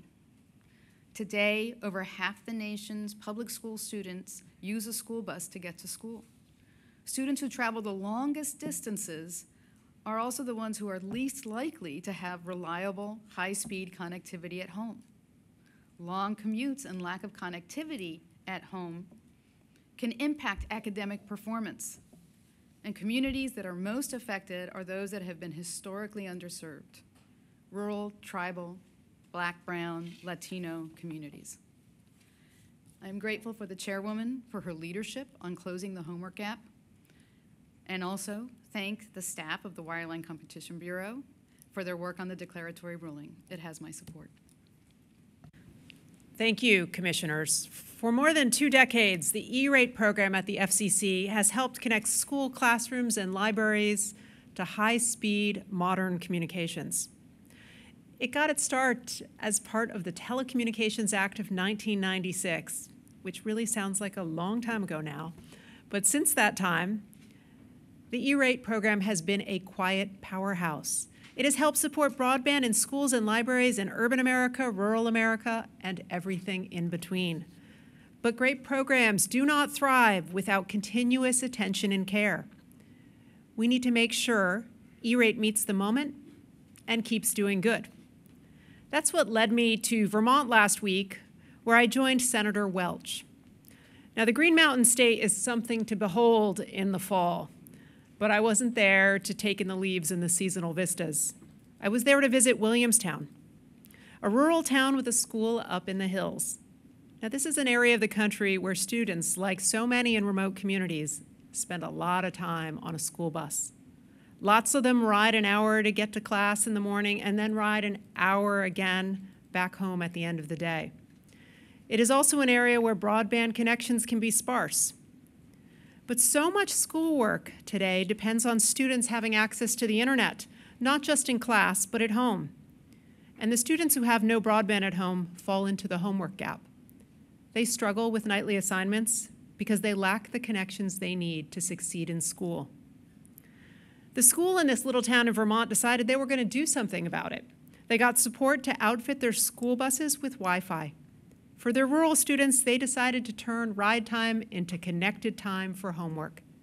Call it Wi-Fi on wheels. It was something to see. But what stayed with me most from this visit was the story the school librarian told about one of the students. That student had no internet connection at home. So at the end of every school day, she rushed to the library just before the bus left and furiously printed out her assignments, web pages for research, and anything else she needed for homework. She printed stacks of paper day after day because she had no broadband at home. Let's be clear. This is a kid with extraordinary grit, but it shouldn't be this hard. She reminds me of another student I met in rural New Mexico when I was traveling with former Senator Udall. In Hatch, an area known for the chilies that are grown in its dry soil, I spoke with a high school football player. Like that student in Vermont, he did not have broadband at home, and he would head to school on the bus and then take the bus long distances to get to games and then back home again. Because when you are on the football team in a rural area, it can be a long haul just to play neighboring schools. Whenever he returned after playing, it was dark. But he would sit late at night in the pitch black of the school parking lot with a laptop for hours, using the school wireless signal just to do his homework.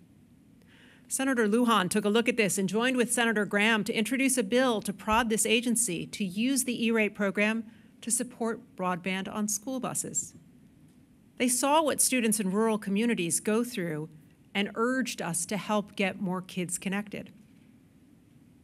Today, we answer their call. Today, we make clear that schools can use E-rate funds to outfit school buses with Wi-Fi. This is smart, creative, and consistent with the statute. Section 254 of the Communications Act sets up the E-rate program and specifically provides us with authority to use it for additional services for educational purposes. Moreover, it was 2 decades ago when President Bush was in the White House that the FCC made a similar decision to support E-rate connections on school buses by supporting cell phones and mobile wireless services for these vehicles. We are just updating it to meet this moment. I'm proud of what we're doing today. We're going to help close the homework gap and get more kids connected for school. This is especially vital in rural areas where commutes to school are long, and we all know broadband is not always available. It's no wonder then why 4 rural-focused education groups, the National Rural Education Association, the National Rural Education Advocacy Consortium, the Rural School and Community Trust, an organization concerned about rural education, have all come out in support of this effort. But they are not alone. The National Education Association has endorsed our approach, as has AASA, COSN, Shelby, and the ALA. There is good to do here, and they see it clearly. So let's get to it. Further to work on this, I would like to thank Allison Baker, Callie Croker, Kate Dumochel, Jody Griffin, Gabriella Gross, Trent Harkrader, Sue McNeil, Molly O'Connor, and Janae Schreiber from the Wireline Competition Bureau. Zachary DeLeo from the Public Safety and Homeland Security Bureau, Alejandro Roark and Kara Voth from the Consumer and Governmental Affairs Bureau, Milena Barzilai, Michelle Ellison, Richard Mallon, Linda Oliver, and William Richardson from the Office of General Counsel, and Julia McHenry, Mark Montano, Stephen Tolbert, and Alex Yankovich from the Office of Economics and Analytics. We will proceed with a vote on the item. Commissioner Carr. Dissent. Commissioner Starks. Approve. Commissioner Symington. Dissent. Commissioner Gomez. Approve. The chair votes aye. The item is adopted with editorial privileges as requested. Madam Secretary, please announce the next item on today's agenda. Madam Chairwoman and Commissioners, item 3 on your agenda is titled Broadband Connectivity and Maternal Health, Implementation of the Data Mapping to Save Moms Lives Act, and will be presented by the Office of General Counsel. Karen Onije, Deputy General Counsel and Chief of Staff, Connect to Health FCC Task Force, will give the introduction. Thank you, Madam Secretary. Ms. Onije, please proceed. So good morning, Madam Chairwoman and Commissioners. The Connect to Health FCC Task Force in the Office of General Counsel is pleased to present for your consideration a notice of inquiry that, if adopted, will solicit public comment on the Commission's work to address the intersection of broadband connectivity and maternal health outcomes through its Mapping Broadband Health in America platform. I would like to thank the task force chair and general counsel, Michelle Ellison, for her vision and leadership. I would also like to recognize the cross-disciplinary task force team and other staff in the Office of General Counsel, as well as our colleagues in the Wireline Competition Bureau and the Office of Economics and Analytics for all of their work on this item. We are also indebted to our sister federal agencies for their collaboration and expert insights, particularly the Centers for Disease Control and Prevention and the Health Resources and Services Administration. With me at the table today from the task force are Dr. Ariel Mancuso, our Director of Research and Analytics, and a PhD graduate of the Johns Hopkins Bloomberg School of Public Health, and Dr. David Ahern, Senior Advisor to the task force and the Director of Digital Behavioral Health at the Brigham and Women's Hospital and a member of the faculty of Harvard Medical School. Dr. Mancuso will now present the item. Good morning, Madam Chairwoman and Commissioners. The item before you, if adopted, would allow the Commission to obtain public comment and input with respect to its ongoing efforts to expand, refine, and enhance the Mapping Broadband Health in America platform, specifically its maternal health module. The United States, unfortunately, faces an ongoing maternal health crisis. We are the only developed country with increasing maternal mortality and severe maternal morbidity rates, and the picture is far worse for women of color, women living in rural areas, and women from lower income households. According to the latest information from the Centers for Disease Control and Prevention, most pregnancy-related deaths, in fact, some experts suggest over 80% of pregnancy-related deaths are preventable. Furthermore, access to maternal health care remains a major challenge. But there is hope. Broadband-enabled technologies, services, and solutions can be a critical part of the toolkit in addressing preventable maternal deaths, improving access to maternity care, and promoting health equity. Indeed, many innovations in maternity care rely on access to some form of high-speed internet connection. Broadband, however, is more than just the critical infrastructure for delivering modern health interventions. Prior research by the Connect to Health Task Force found that counties that were more connected tended to have better health, even after controlling for other characteristics of these areas. This suggests that broadband itself is a distinct social determinant of health, or one of the non-medical factors that influence health outcomes. As such, there is an important role for the FCC in supporting the broadband needs of mothers and their families, healthcare providers, and other caregivers that together comprise the ecosystem of maternity care. Recognizing this critical link, last year, Congress passed and the President signed into law the Data Mapping to Save Moms' Lives Act. This act directed the Commission to incorporate publicly available data on maternal mortality and severe maternal morbidity into the Mapping Broadband Health in America platform within 180 days and in consultation with the director of the CDC. The Commission successfully completed implementation of the act last summer, publicly releasing an updated version of the platform in June. This updated platform, shown here, now enables users to ask and answer critical questions on broadband and maternal health to identify areas of greatest need. For example, areas where critical telehealth resources should be deployed to help address the maternal health crisis, and areas that are experiencing gaps in maternity care that could be opportunities for innovation and entrepreneurship in broadband and health. Since the initial release of the updated mapping platform, the Commission has continued working to further enhance, expand, and refine the platform by incorporating additional data and variables related to maternal health, adding new functionalities to help users fully explore the intersection of broadband and maternal health, and improving the user experience. To solicit public input on these efforts, the notice of inquiry, if adopted, would seek comment on additional variables, data, and functionalities for maternal health that the Commission should consider including in the platform.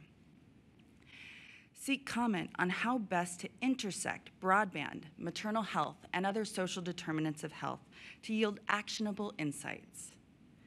Seek comment on how to address limitations with certain maternal health outcomes data while still protecting the privacy and confidentiality of these women and their families.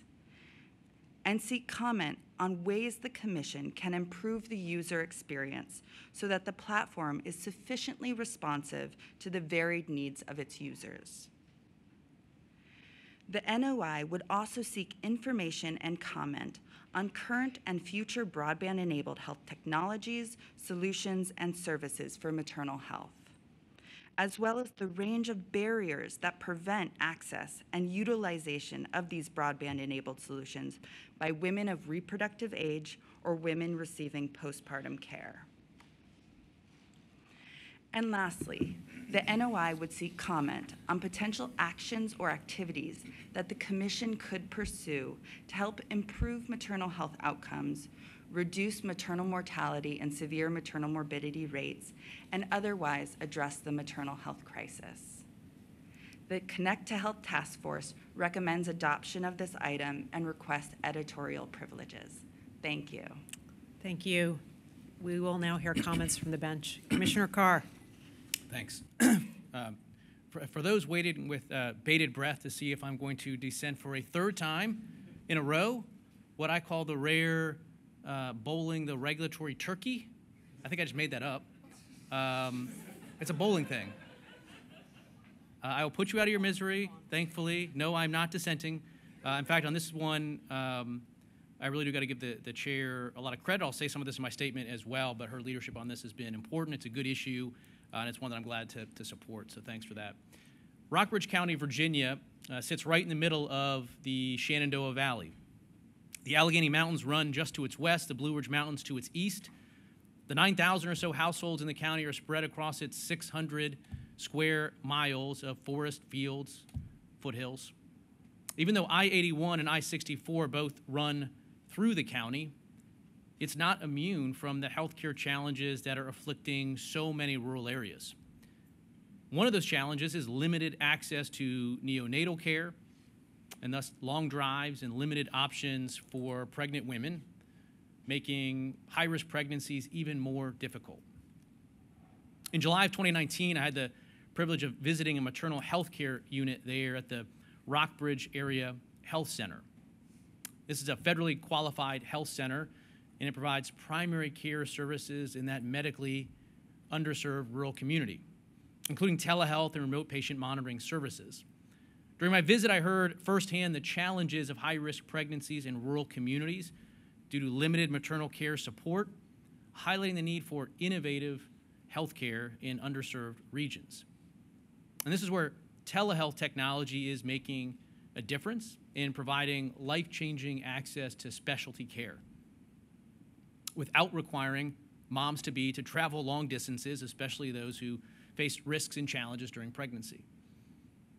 One remarkable aspect of telehealth is the ability of devices that can track vital signs and fetal activity and send data to expert healthcare providers in real time. This proactive approach enables early identification of complications, potentially saving lives and reducing the burden on mothers and families alike. Furthermore, telehealth platforms can also provide crucial access to perinatal mental health services, a facet of maternal care that is often overlooked for mothers. Programs like these are why I launched the Connected Care Pilot Program a couple years ago, which is designed to support telehealth and telemedicine programs for underserved populations. I can remember going to talk actually with the chair, then Commissioner Rosenworcel in her office, and this was one point that she made clear to me: as we stand this up, we have to keep this in mind and look for opportunities.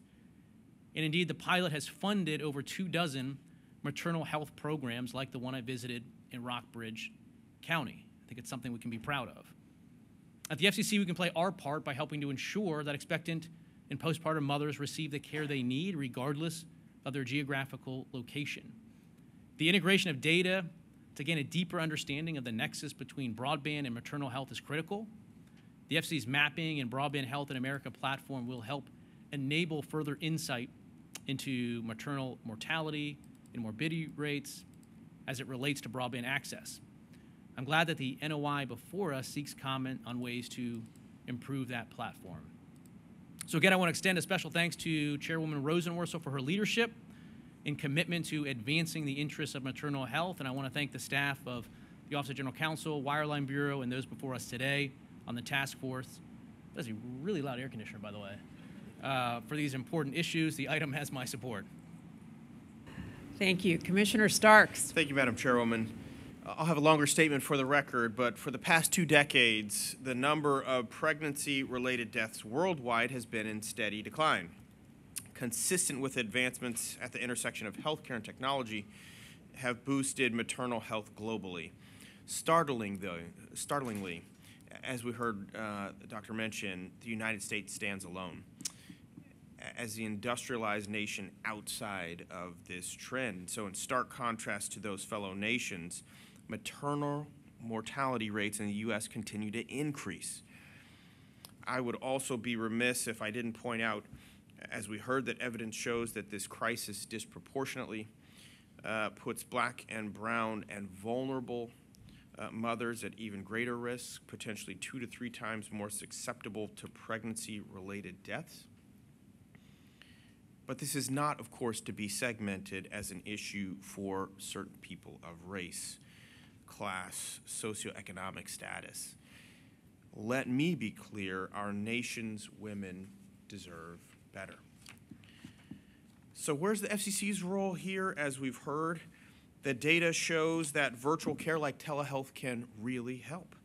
And that's where the FCC comes in. Our Mapping Broadband Health in America platform has been drawing the intersection between broadband access and health outcomes.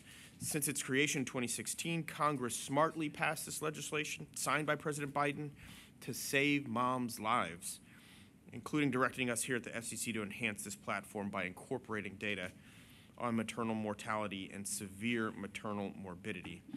And the platform is now a clear guide as to where maternal health deserts and communities lacking broadband overlap.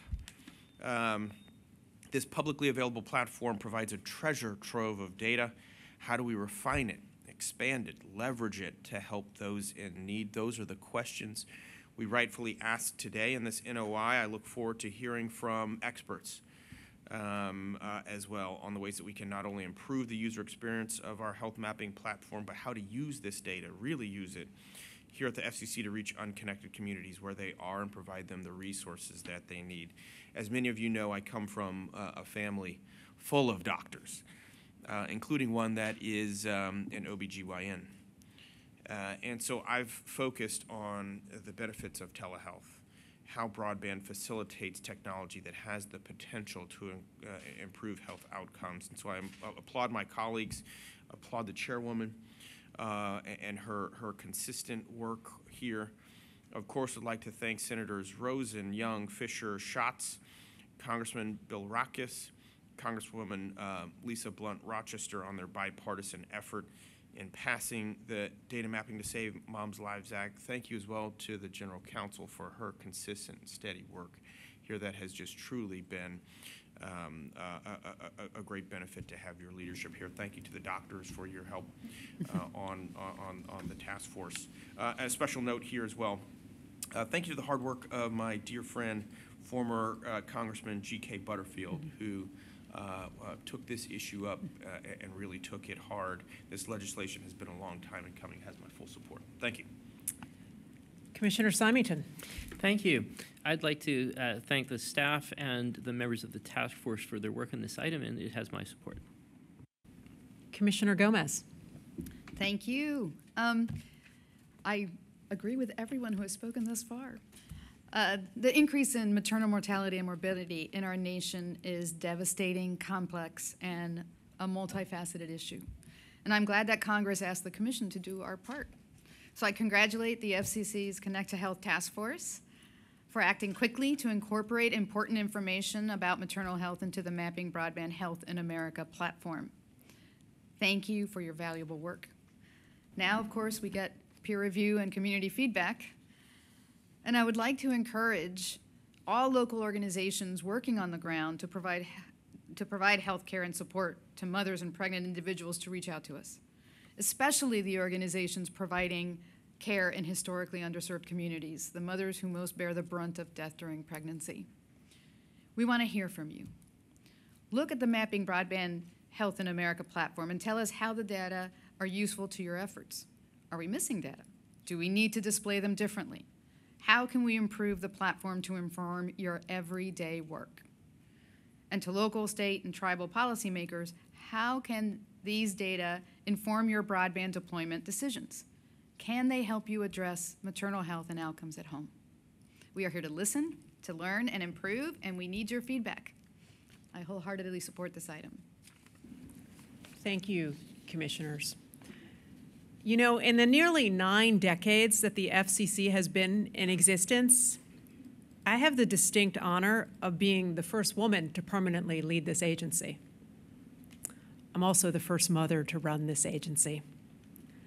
I'm totally proud of these firsts, but I'm keenly aware that when it comes to female leadership and valuing the lives of women in this country, we still have work to do. Nowhere is this more apparent than in our treatment of maternal mortality. The United States is the only industrialized country with a rising level of maternal mortality. And deaths from pregnancy-related causes strike women of color and those who live in rural communities especially hard. This is a crisis. It demands our attention. It requires everyone to identify how they can help because so many studies show that most pregnancy-related deaths are preventable. And what's more, access to broadband-enabled solutions like telehealth can play a role in improving maternal outcomes. That is why earlier this year we used authority under the Data Mapping to Save Moms Lives Act to update the agency's Mapping Broadband Health America platform to include maternal health data. Now, historically, this platform is focused on how broadband connectivity impacts chronic diseases like diabetes and smoking-related illness, access to medical, dental, or mental health care, and deaths from opioid or drug use. Now it includes data points on maternal mortality, severe maternal morbidity, maternal age, and access to maternal care. When you combine this information with data on broadband access and adoption, it allows you to identify areas where we can promote telemedicine to improve outcomes in maternal health, and areas where broader deployment is needed to support care for those who are pregnant. This updated platform is an important tool. To ensure we use it to its full potential, we are initiating this inquiry. That's because we know there is more we can do with this data so that it provides policymakers, healthcare professionals, and groups advocating for better outcomes for mothers with information that can help save lives. If there are ways this data can further assist efforts to address the maternal health care crisis, we want to know. Above all, we want to offer our support because, take it from a mother, the current state of maternal mortality in this country is unacceptable. Thank you to those who champion this effort. Let me start with the folks in Congress, and that includes Senator Rosen, Senator Fisher, Senator Young, Senator Schatz, Representative Bilrakis, Representative Blunt-Rochester, and former Representative Butterfield. Thank you also to the agency's Connect to Health Task Force Chair, Michelle Ellison, for leading our efforts to improve this mapping resource, as well as David Ahern, Ben Bartolome, Terry Kavanaugh, Michael Gibbons, Irene Lai, Karen Onije, Marcus Mayer, Ariel Mancuso, Richard Mallon, Braden Parker, Anjali Singh, Elliot Tarloff, and Xin Yu of the Office of General Counsel. Allison Baker, Brian Boyle, Jody Griffin, and Clint Heifel of the Wireline Competition Bureau, and Pat Rogren, Julia McHenry, Steve Rosenberg, Emily Talaga, and Alex Yankovich of the Office of Economics and Analytics. We will proceed to a vote on the item. Commissioner Carr. Approve. Commissioner Starks. Approve. Commissioner Symington. Approve. Commissioner Gomez. Approve. The chair votes aye. The item is adopted with editorial privileges as requested. Madam Secretary, we're halfway there, so please announce the next item on today's agenda. Madam Chairwoman and Commissioners, item 4 on your agenda is titled Unlicensed Use of the 6 GHz Band, Expanding Flexible Use in Mid-Band Spectrum Between 3.7 and 24 GHz, and it will be presented by the Office of Engineering and Technology. And Ron Rapazzi, Chief of the Office, will give the introduction. We've reached that point in the proceeding where Commissioner Carr is sharing his children's snacks with everyone. Scooby snacks and granola bars, yeah. Yeah. All right, back to the 6 GHz band. Mr. Rapazzi, please proceed. Thank you, and good morning, Madam Chairwoman and Commissioners. I'm pleased to introduce a second report in order, second further notice of proposed rulemaking, and memorandum opinion in order that will create new opportunities for unlicensed use of the 5925 to 7125 megahertz band, or 6 gigahertz band. This item enables a new class of very low power unlicensed devices to operate in the 6 gigahertz band, building upon the Commission's earlier 6 gigahertz band decisions that have helped to usher in the next generation of Wi-Fi. Today's item would promote more intensive use of the band for unlicensed operations, particularly supporting the growth of the Internet of Things ecosystem. With me at the table are Ira Keltz, Deputy Chief of OET, Hugh Van Tile, Electronics Engineer in OET's Policy and Rules Division, and Nicholas Aros, Deputy Chief of the Policy and Rules Division, who will present the item. Nick?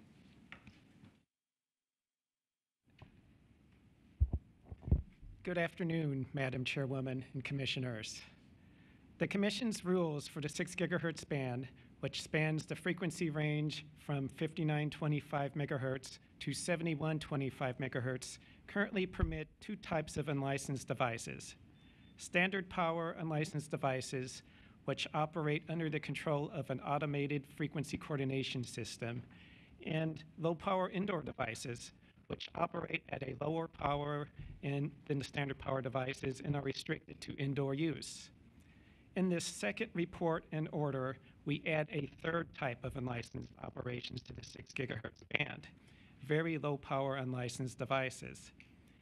Very low power devices will operate at reduced power levels compared to low power indoor devices in two portions of the 6 gigahertz band, totaling 850 megahertz of spectrum. Very low power devices will be optimal for providing extremely high connection speeds over short distances to enable exciting new applications such as wearable devices, Internet of Things devices, and augmented reality and virtual reality that will help businesses enhance learning opportunities, advance healthcare opportunities, and bring new entertainment experiences. The further notice proposes to expand the capabilities of very low power devices by opening the remainder of these remaining 350 megahertz of the 6 gigahertz band to these devices. It also proposes to provide very low power devices with increased power if they are under the control of a geofencing system, which will prevent them from operating at locations where interference may occur to licensed incumbents with which they share the 6 gigahertz band spectrum. The memorandum opinion and order addresses a remaining issue that was remanded to the Commission from a court challenge of the previously adopted 6 gigahertz unlicensed rules. The Office of Engineering and Technology recommends adoption of this item and requests editorial privileges to make technical and conforming edits. Thank you. Thank you. We'll now hear comments from the bench. We'll begin with Commissioner Carr. Thanks so much. In 2020, the FCC took a historic step to advance U.S. leadership in wireless. Back then, we led the world in opening up the full 6 gigahertz band for next-generation unlicensed use. By doing so, we effectively increased the amount of mid-band spectrum available for Wi-Fi by almost a factor of 5. And by acting early, our 2020 decision ensured that Americans and the businesses that are based here on our shores would benefit from this country's first mover advantage. The results speak for themselves as consumers here are now benefiting from better, faster Wi-Fi, other unlicensed, and 5G services in their home. The truth is that our action in 6 gigahertz was part of a broader and forward-leaning approach to spectrum. All told, from 2017 to 2020, the FCC spectrum efforts opened up more than 6 gigahertz of spectrum for licensed 5G services, in addition to thousands of megahertz of unlicensed spectrum. Now, none of these decisions were easy, but they were all important, and for some pretty core reasons. For one, America's leadership in wireless is vital to our geopolitical leadership. When America goes first, the world takes notice. When we free up spectrum, other countries follow suit. And we're clear about the goals that we have set in wireless. It puts the wind at the backs of U.S. officials and our allied stakeholders that are working in international settings to ensure that spectrum bands and technologies develop in ways that work for America's interests and not those of foreign governments and delegations that do not share our values or goals. And that's why I argued in early 2021 for the FCC to keep acting on spectrum matters with the same pace and urgency that we did during my first 4 years on the job. In fact, I put out a spectrum calendar back then in March of 21 that would ensure that America stays on track and keeps leading the world in wireless. One of the actions I outlined was for the FCC to act that year on authorizing very low power or VLP devices in the full 6 gigahertz band. VLP operations, after all, can unlock even more innovative operations from wearables to augmented and virtual reality. Unfortunately, the FCC didn't act on VLP for over 2 years until today, and that delay has consequences. Again, the U.S. was first to act on 6 gigahertz back in 2020. But in the meantime, something like 50 countries not only caught up to us by authorizing unlicensed operations in 6, but they moved faster than us on authorizing VLP in the band. I think it's critical for the U.S. that we start leaning in, again, on our leadership on wireless. Now, I'm very glad that we are unanimous in taking action today in 6 gigahertz in a way that authorizes VLP operations. I know there's some over the years that have tried to get the FCC to backtrack on that issue here, and to them I say, that's not happening. If anything, I think we need to continue to move forward with more unlicensed permissions in the 6 gigahertz band. And that's why I would have been happy to go even further in today's decision than we do right now. For instance, I would have preferred the FCC to address higher power levels now for low power indoor or LPI devices. I would have preferred to move now on authorizing additional power for VLP. And I would have preferred authorizing VLP operations in additional portions of the 6 gigahertz band today. After all, I think acting on those issues now would have been entirely consistent with both the DC Circuit's 2021 decision in the 6 gigahertz band as well as our own spectrum policy statement. It also would have continued to show strong spectrum leadership, which is going to continue to aid U.S. efforts as we head into next month's World Radio Conference in Dubai. I think this is a good one to pocket heading into there. So while the U.S. has been moving more slowly on spectrum as of late, I'm confident that we can get things back on track. One reason is the FCC's talented and dedicated staff right here. They worked hard on this decision, and there's no doubt at all that it tackles and solves some very complex technical matters. So I'm very appreciative for their work, for the chair bringing this forward. The order has my support. I approve. Commissioner Starks. Thank you, Madam Chairwoman. We opened the 6 gigahertz band to unlicensed devices at a unique moment in American history. It was April of 2020.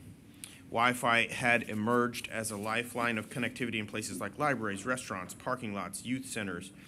Internet usage had morphed and surged, sparking a new sense of urgency to ensure that our networks, including our home networks, could keep pace with demand, and at the same time, new waves of IoT innovation began to grip sectors like healthcare, transportation, and so consumer adoption also began to climb as newer and more affordable devices offered fresh ways to make life safer, more convenient, more enriching, and more efficient. On all these fronts, 6 gigahertz unlicensed showed a vibrant path forward from the wide area to the local area to the interconnectivity immediately around us. And so that's why when we adopted our 2020 order, I spoke about the ban's potential to serve as a linchpin for those more innovative, more inclusive wireless future.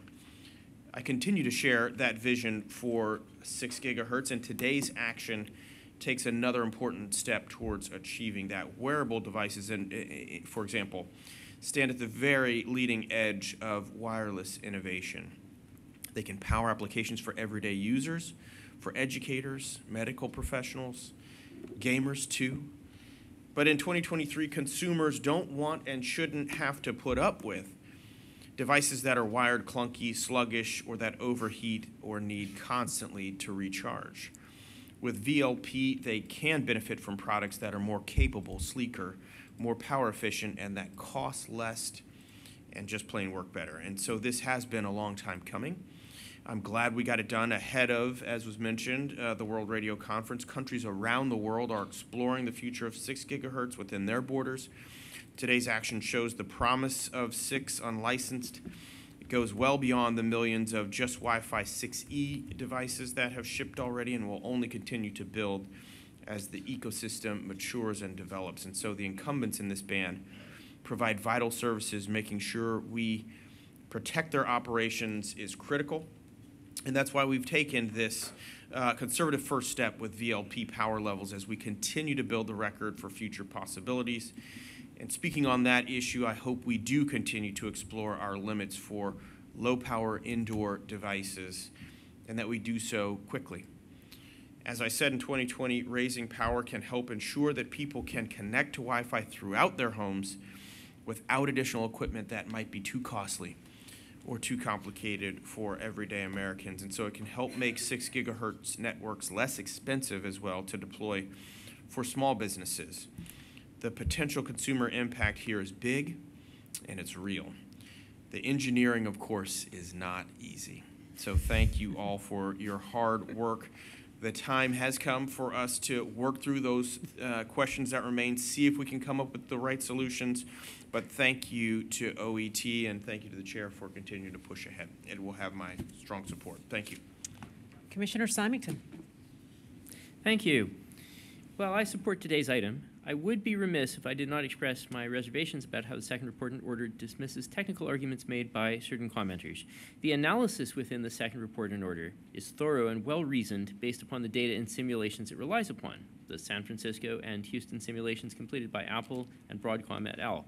But what concerns me about today's item is that it does not give adequate consideration to many of the arguments made by commentators who raise concerns about lack of access to crucial data that informs those simulations and the potential for harmful interference to their operations from unlicensed VLP devices.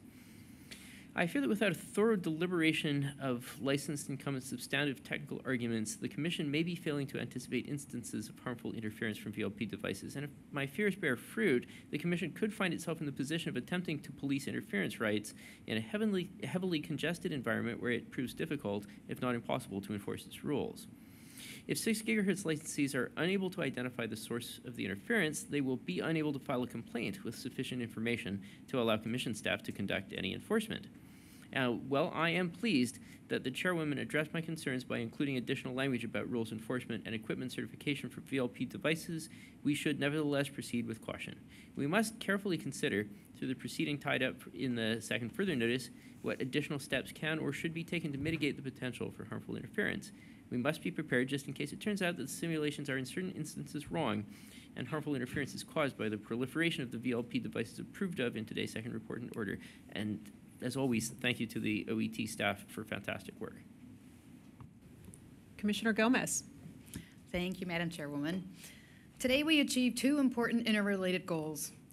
Nationally, we demonstrate the continued implementation of the FCC's historic 2020 decision to dedicate 1,200 megahertz of mid-band spectrum to unlicensed innovation. And internationally, we send a powerful message about the United States' continued commitment to next-generation Wi-Fi operations in the 6 gigahertz band in advance of the 2023 World Radio Communication Conference. I want to thank the Office of Engineering and Technology for their hard work on this item. With these decisions, we support innovation at home and we uphold our leadership internationally. Thank you. Thank you, commissioners. You know, our lives, they run on unlicensed spectrum. Just think about that laptop you pulled open this morning to check your email, the baby monitor you might have used to keep tabs on your child at night, the fitness tracker you use to count your steps, or the tunes you stream over your phone to power you through a workout. No matter who you are or where you live, the odds are good that all sorts of activities in your day-to-day life depend on wireless airwaves that are unlicensed. Unlicensed spectrum is an invisible force. It contributes more than $95 billion to our economy every year. It makes our lives more convenient, more connected, and more productive. And this is no accident. It was the result of wireless policy choices that were made by the FCC more than 3 decades ago. Our engineers challenged the status quo by suggesting that spectrum that was not licensed to specific individuals could be useful for all. So the FCC opened a handful of underused frequencies, airwaves that were widely viewed as garbage bands, to anyone who followed some basic technical rules. What followed was revolutionary. We made it possible to access airwaves without licenses, to innovate without permission, and to develop low-power wireless technologies that have changed the way we live and work. But the best-known development from this effort was Wi-Fi, because unlicensed airwaves are the spectrum where Wi-Fi was born. The challenge now is to keep this good stuff growing. So a few years ago, when the global pandemic put our Wi-Fi routers center stage, the FCC determined it was vital to identify additional spectrum to carry our unlicensed wireless activity, and we set aside a large swath of airwaves in the 6 gigahertz band. This was the right thing to do. Because as fiber, cable, and commercial wireless move to gigabit speeds, we need to ensure our Wi-Fi connections have the wider channels and additional bandwidth they need to keep pace. Today, we take the effort to support unlicensed activity in the 6 gigahertz band even further. We are opening up 850 megahertz of the 6 gigahertz band to small mobile devices operating at very low power, while putting in place common sense safeguards to protect incumbent uses. We are also proposing to open up an additional 350 megahertz of the 6 gigahertz band for very low power devices. That means we are expanding access to the 6 gigahertz band to help jumpstart the next generation of unlicensed wireless devices. So get ready. Because we have now the unlicensed bandwidth with a terrific mix of high capacity and low latency that's going to deliver new immersive real-time applications. That means these are the airwaves where we can develop new wearable technologies and expand access to augmented and virtual reality. In other words, these are the airwaves where the future happens, and with the 6 gigahertz band, the United States is leading the way. Thank you to the staff responsible for this effort, and it was a big effort. And that includes Bodman Bayapur, Jamie Coleman, Naveed Gulshani, Michael Ha, Ira Keltz, Paul Murray, Nick Oris, Barbara Pavan, Jameson Prime, Ron Rapazi, Hugh Van Tile, and Elol Wickinsell from the Office of Engineering and Technology, Steve Buzanow, Kamrad Edamad, John Lambert, and Janet Young from the Wireless Telecommunications Bureau, Deborah Broderson and Keith McCrickard from the Office of General Counsel, Catherine Matraves and Patrick Sun from the Office of Economics and Analytics, Matthew Gibson and Kathy Harvey from the Enforcement Bureau, Brian Marenko and Michael Willem from the Public Safety and Homeland Security Bureau, and Sean Yun from the Media Bureau. And with that, we will proceed to a vote on the item. Commissioner Carr. Approve. Commissioner Starks. Approve. Commissioner Symington. Approve. Commissioner Gomez. Approve. All right, the chair votes aye. The item is adopted with editorial privileges as requested. Special thank you to OET for your work on this. Madam Secretary, will you please announce the next item on today's agenda? Madam Chairwoman and Commissioners, item 5 on your agenda is titled Support for Alaska Connectivity and will be presented by the Wireline Competition Bureau and the Wireless Telecommunications Bureau. Trent Harkrader, Chief of the Wireline Competition Bureau, will give the introduction.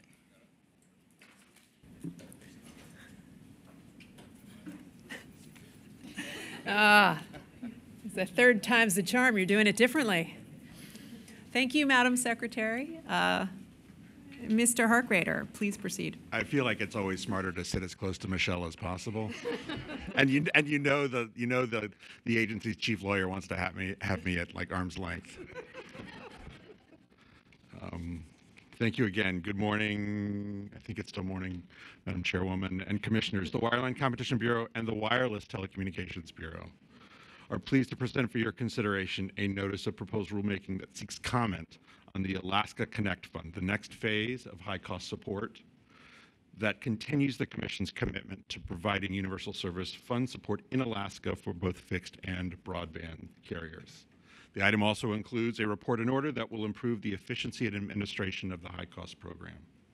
I would like to thank the staff in the Office of Economics and Analytics for their work on this item, as well as staff from the Broadband Data Task Force, Office of General Counsel, Public Safety and Homeland Security Bureau, the Office of Native Affairs and Policy, and the Office of Communications Business Opportunities for their contributions. And I know it goes without saying because they're already up here, but there was a crucial contribution to this item that we would not be able to do without our friends in the Wireless Telecommunications Bureau. With me at the table are Suzanne Yellen, Associate Chief in the Wireline Bureau, Jody Griffin, who's the Division Chief in TAPD, Jesse Jackman, who's Deputy Chief in TAPD, Rebecca Douglas, Attorney Advisor in the Bureau's TAPD as well. From Wireless, we have Barbara Esmond, Deputy Bureau Chief, and Matt Warner, Attorney Advisor in the Wireless Telecommunications Bureau Competition and Infrastructure Policy Division.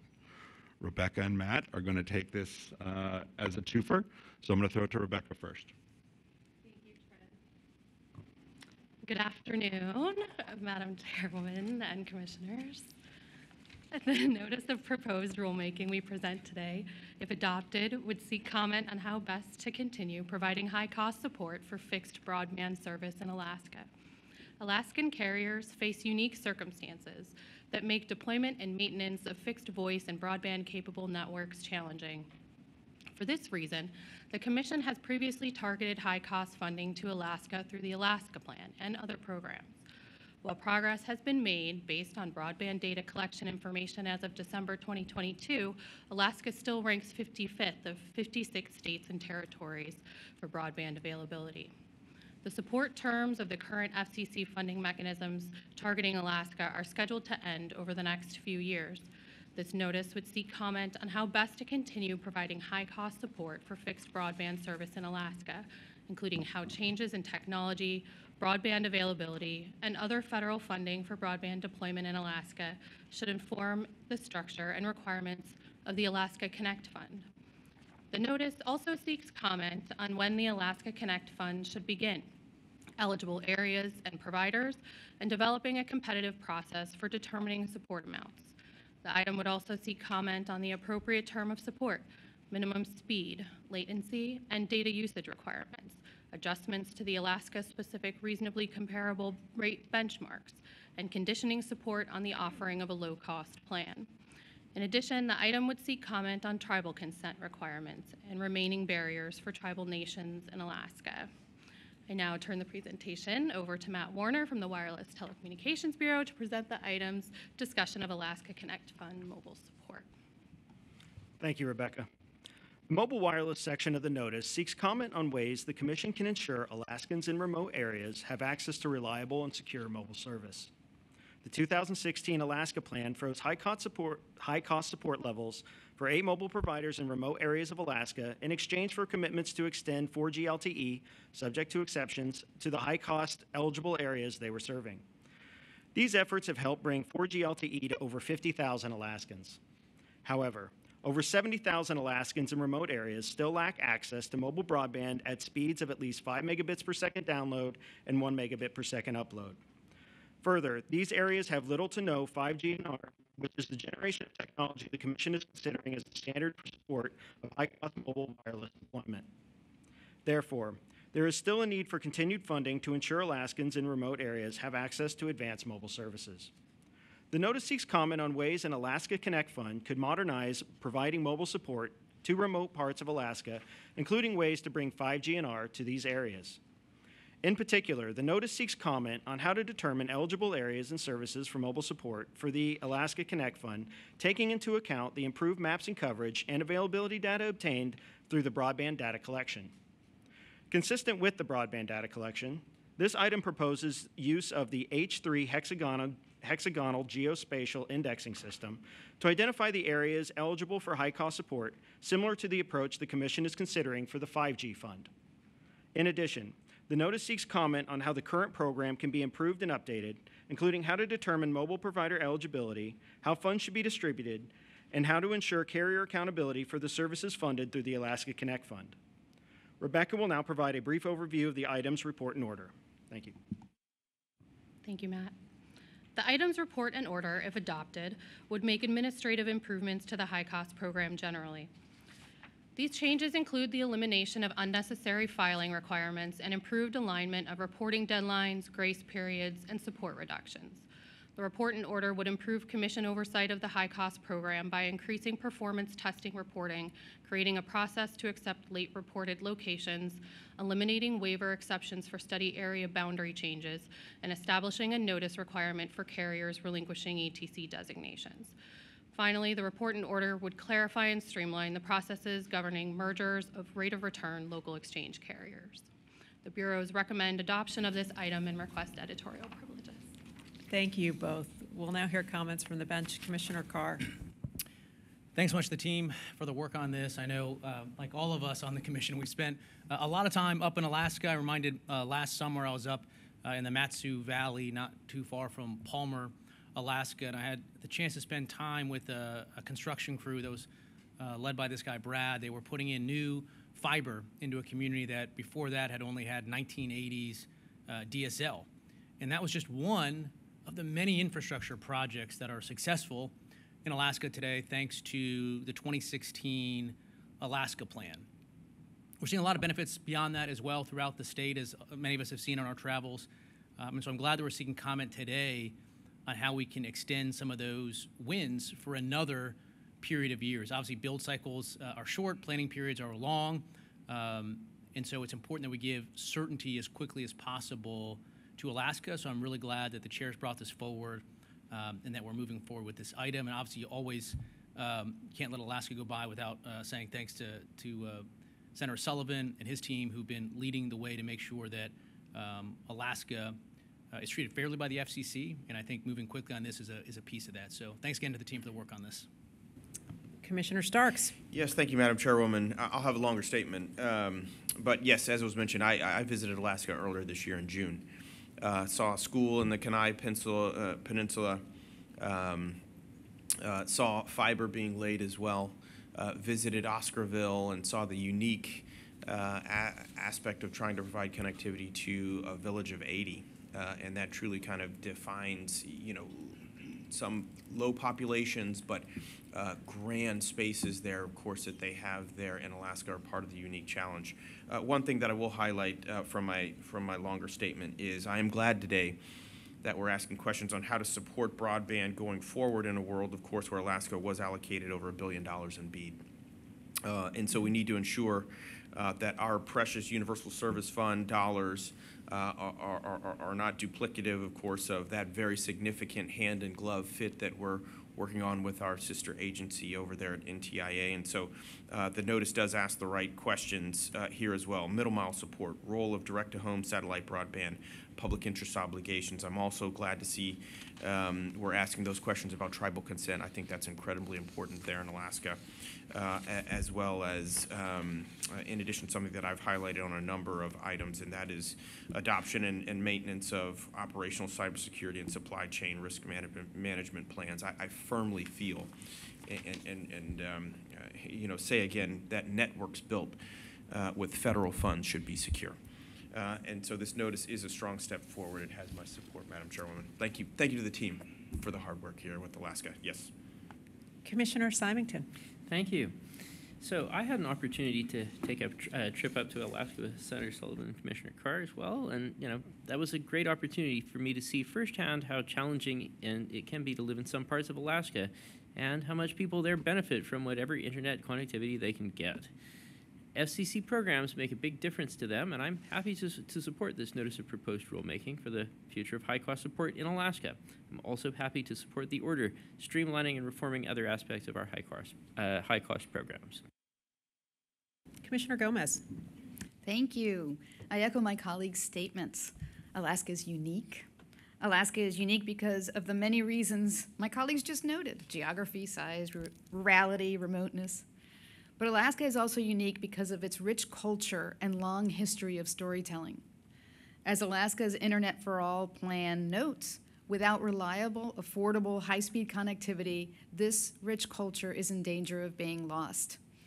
And while areas in Alaska are some of the most remote and hardest to serve in the country, too much is at stake if we do not connect these communities. That is why I support today's item. The Commission has long recognized the importance and uniqueness of deploying high-speed connectivity to Alaska. Now, armed with our lessons learned from the past 7 years, advancements in technology, and unprecedented investment, we have the opportunity to thoughtfully and efficiently determine the best ways that universal service funds can support the next phase of broadband support in Alaska. I look forward to a substantial record in this proceeding and to working together with the Alaska delegation, as well as my colleagues, to support affordable, reliable connectivity for Alaskans. Many thanks to the Wireline Competition Bureau, the Wireless Telecommunications Bureau, and the Office of Economics and Analytics for their work on this item. Thank you, Commissioners. We are on a mission here to connect everyone everywhere in this country to high-speed broadband, and that includes Alaska. And like many of my colleagues, I have spent time awed by the vastness of the state, traveling off-road both above and below the Arctic Circle. I'm going to spare you my stories, including the ones involving my considerable deep-sea fishing exploits. I'm also going to spare you the rest of my statement and an interest in having us move along, but I do want to thank the really extraordinary team, and it's a big one, that pulled this effort together to make sure that we have service for the digital age in the 49th state. So let me just call out the staff who worked on this effort: Theodore Burmeister, Rebecca Douglas, Lynn Engeldow, Jody Griffin, Trent Harkrader, Jesse Jackman, Katie King, Nissa Longer, Dankoya Nguyen, Nicholas Page, Divya Shenoy, Haley Steffen, Gil Strobel, and Suzanne Yellen from the Wireline Competition Bureau, Barbara Espin, Gustav Gilmer, Garnett Hanley, Susanna Larson, Kaylee Lanter, John Lockwood, Wesley Plan, Joel Tabenblatt, and Matthew Warner from the Wireless Telecommunications Bureau, Craig Baumberger, Patrick Brogan, Matthew Collins, Judith Dempsey, James Eisner, Peter Gingaleski, John Hanman, Michael Jansen, Eugene Kiselev, Richard Kwiatkowski, Ken Lynch, Catherine Matraves, Mark Montano, Eric Ralph, Michelle Schaefer, Martha Stansdale, Don Stockdale, Craig Troop, Emily Talaga, and Shane Taylor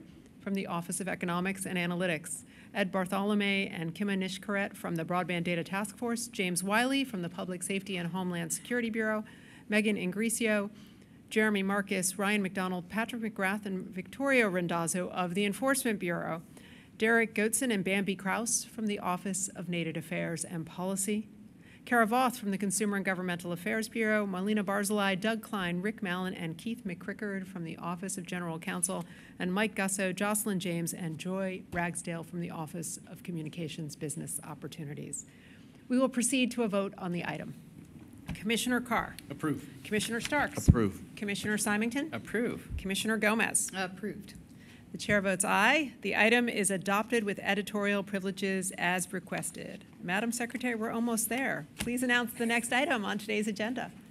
Madam Chairwoman and Commissioners, item 6, the final item on your agenda, is titled Improving Wireless Emergency Alerts and will be presented by the Public Safety and Homeland Security Bureau. Austin Randazzo, Associate Chief of the Bureau, will give the introduction. Thank you, Madam Secretary. Mr. Randazzo, please proceed. Good afternoon, Madam Chairwoman and Commissioners. Today, we present a report and order designed to improve the accessibility and effectiveness of wireless emergency alerts, which notify the public about emergencies on their mobile devices. Emergency managers across the country rely on this public safety tool to protect their communities during disasters, to help recover missing children, and to convey other life-saving information. For wireless emergency alerts to remain effective, the public must be able to understand the alerts they receive, and emergency managers must be able to understand the extent to which the alerts are available to their communities. Now, to present today's item. With me today from the Public Safety and Homeland Security Bureau is Michael Antonino, Attorney Advisor in the Bureau's Cybersecurity and Communications Reliability Division. I would like to thank the Bureau's staff who worked on this item, as well as the other bureaus and offices that contributed. Now to Mr. Antonino, who will present the item. Thank you, Associate Chief Randazzo. Good afternoon, Chairwoman Rosenworcel and Commissioners. Today's report and order seeks to improve the accessibility and transparency of wireless emergency alerts, otherwise known as WEA. First, the report and order requires participating wireless providers to support multilingual WEA using message templates translated into the 13 most commonly spoken languages in the United States, in addition to English and American Sign Language. Participating wireless providers will support multilingual WEA by enabling mobile devices to display message templates that would be pre-installed and stored on the mobile device itself.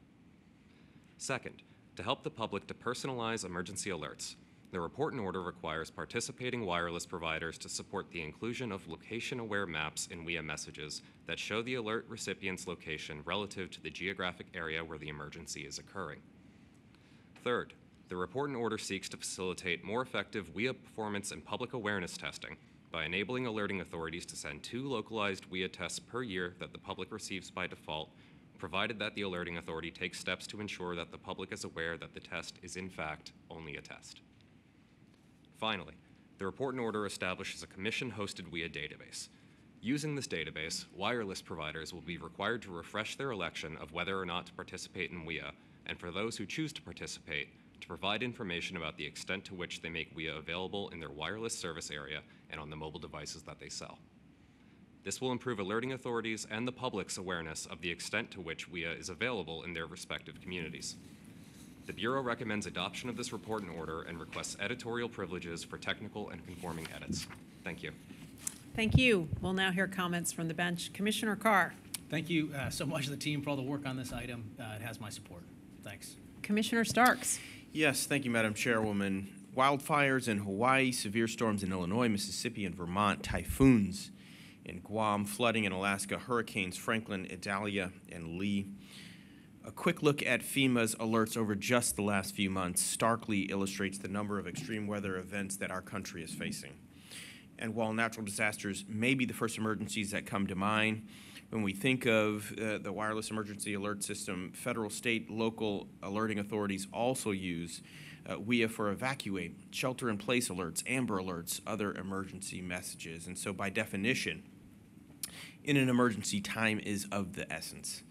Alert recipients must be able to receive, understand, and act upon WEA messages immediately and too frequently. It is among the most vulnerable members of our communities, including non-English or Spanish speakers and vision or hearing impaired individuals who get left behind. And so I'll have a longer statement for the record, but I am deeply glad, grateful, and supportive that we take several important steps today to ensure that not only that we reach them, but we do so in the most efficient and effective manner. This has my strong support. Commissioner Symington. Thank you.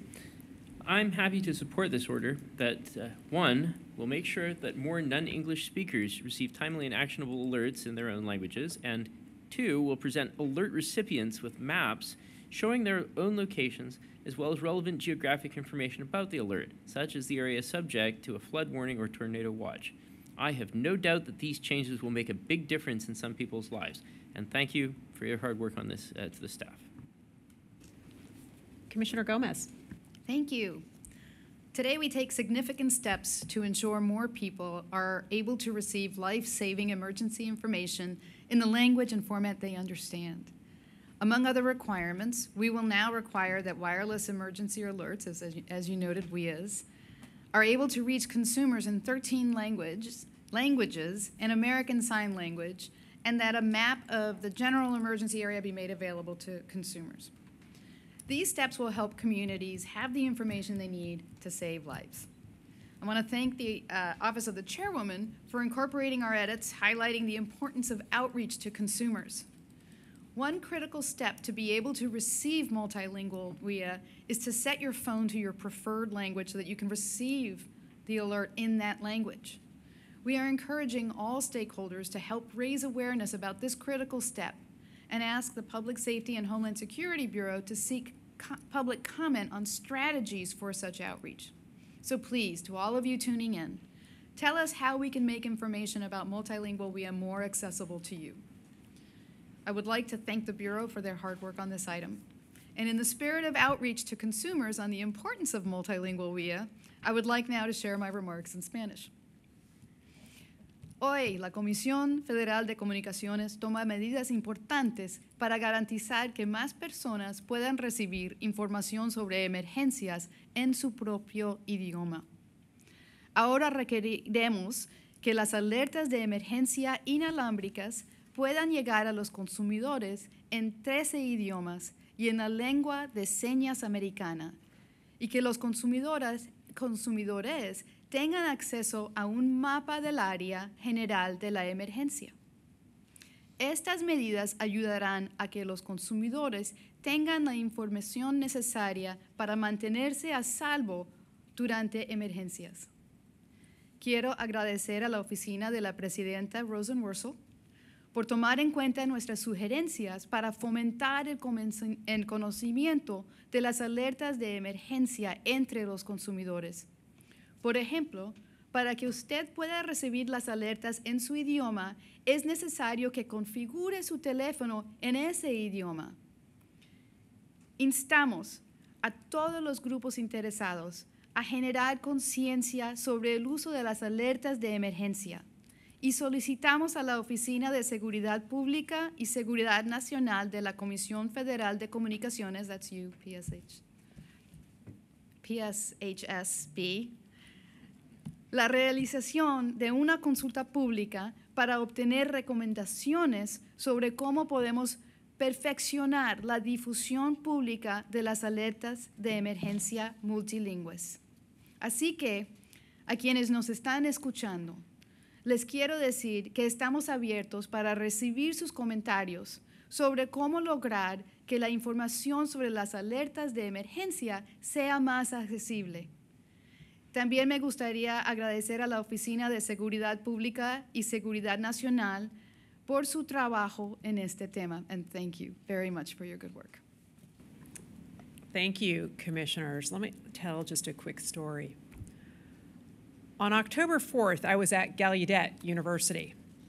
I spoke at an afternoon class taught by the school's president, Roberta Cordano. It was a session dedicated to understanding policy from the inside out. But as erudite as my remarks were, we had a powerful object lesson in policymaking right then and there when the national test of the wireless emergency alert system went off mid-lecture.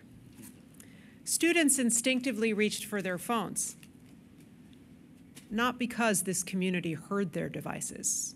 We were at the nation's premier school for the deaf, after all. But because these special alerts have a distinctive vibration. It was a reminder that when we build systems to support public safety, we make policy choices about who we reach and how it can help save lives. Today, we make another choice. We extend the reach of wireless emergency alert system to 13 languages, including American Sign Language.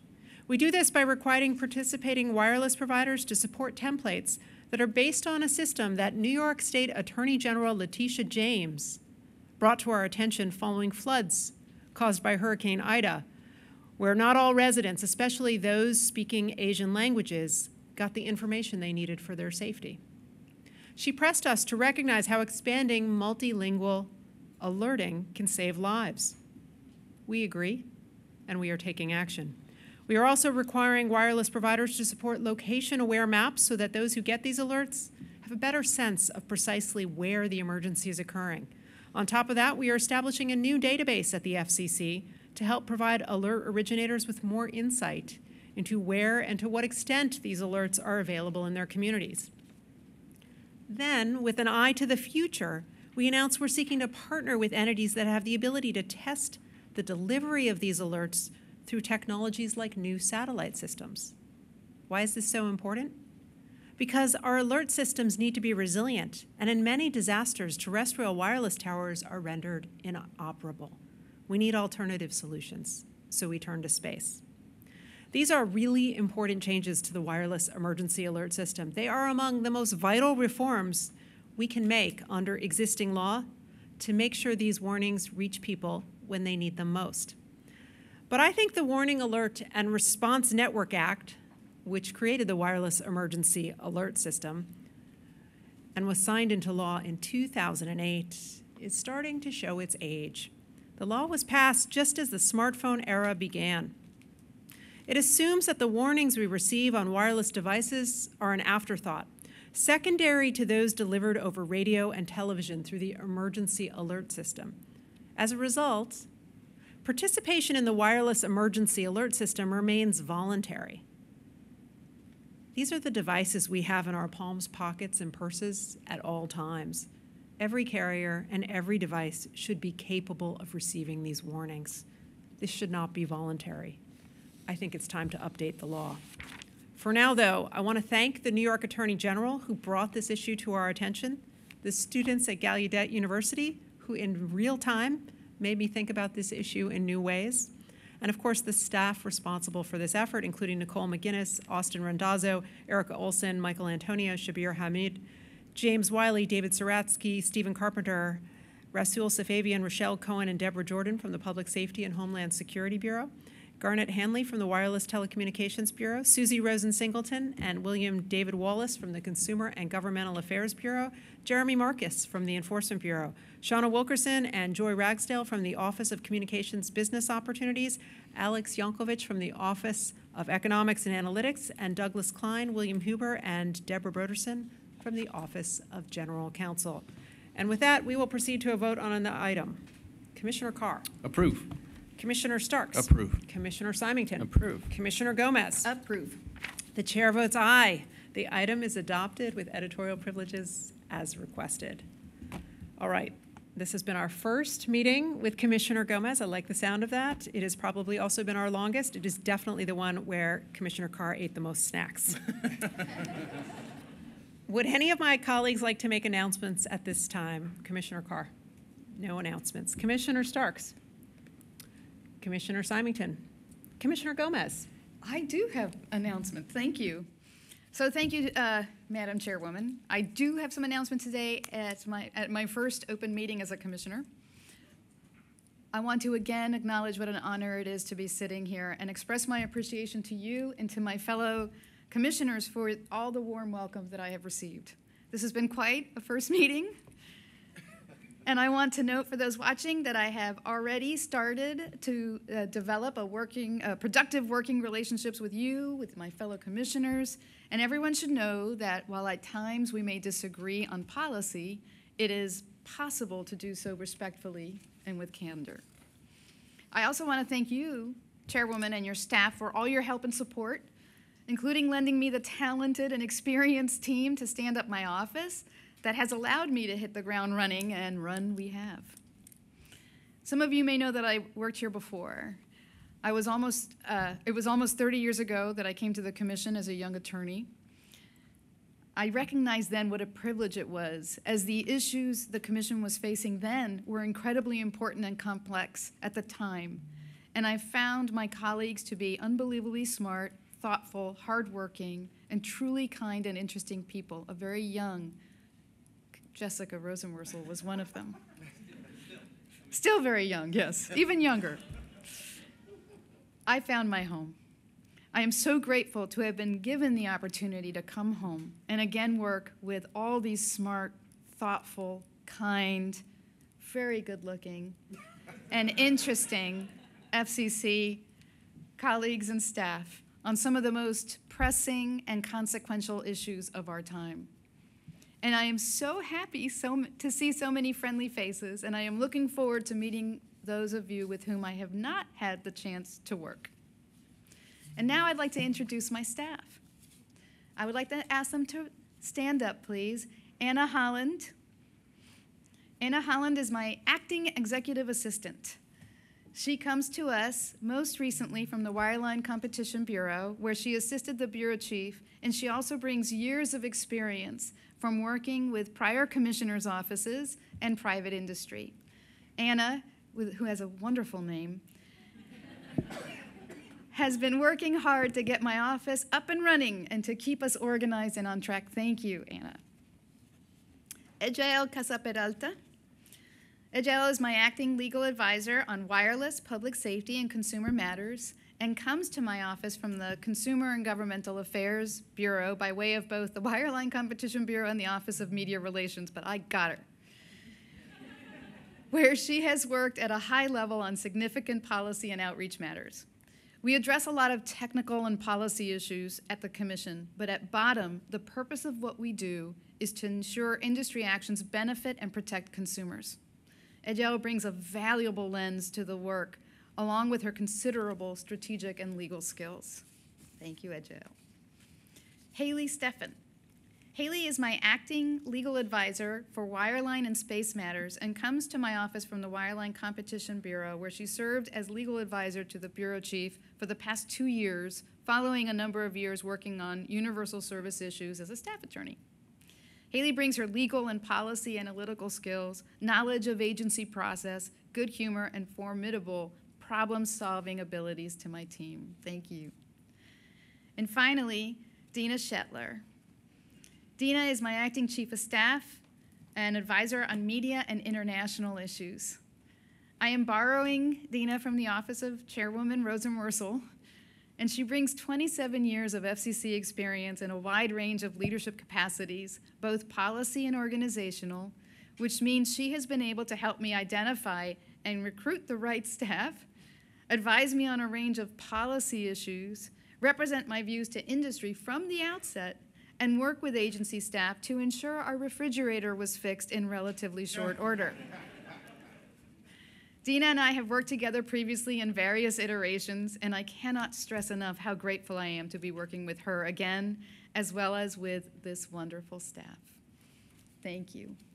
Thank you, commissioners. Before we adjourn, I'd like to make a few announcements, but first, I want to share the sad news of the passing of 2 of our FCC colleagues.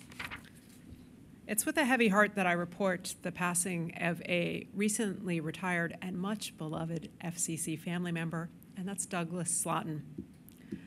Doug was one of the FCC's longest-serving employees. He worked at the agency for more than 4 decades and devoted his entire life to public service through his military service in Vietnam and his government service at the FCC. Doug's contributions helped shape the telecommunications marketplace and set the stage for the broadband revolution. At the start of his career, AT&T was a monopoly. It was the telephone company, and competition was still very much on the horizon. And Doug was a key contributor to so many landmark orders involving implementation of the Commission's access charge regime. He wasn't just an exceptional attorney and civil servant. He was a kind, patient, and selfless teacher. He was always generous with his knowledge and his friendship, and he loved chatting about his twin daughters and also the St. Louis Cardinals. Doug also reminded all of us that life can hold great things, even in the face of challenges. And he will continue to inspire us as long as we hold his memory close. I'm also saddened to report of the passing of Craig Baumberger.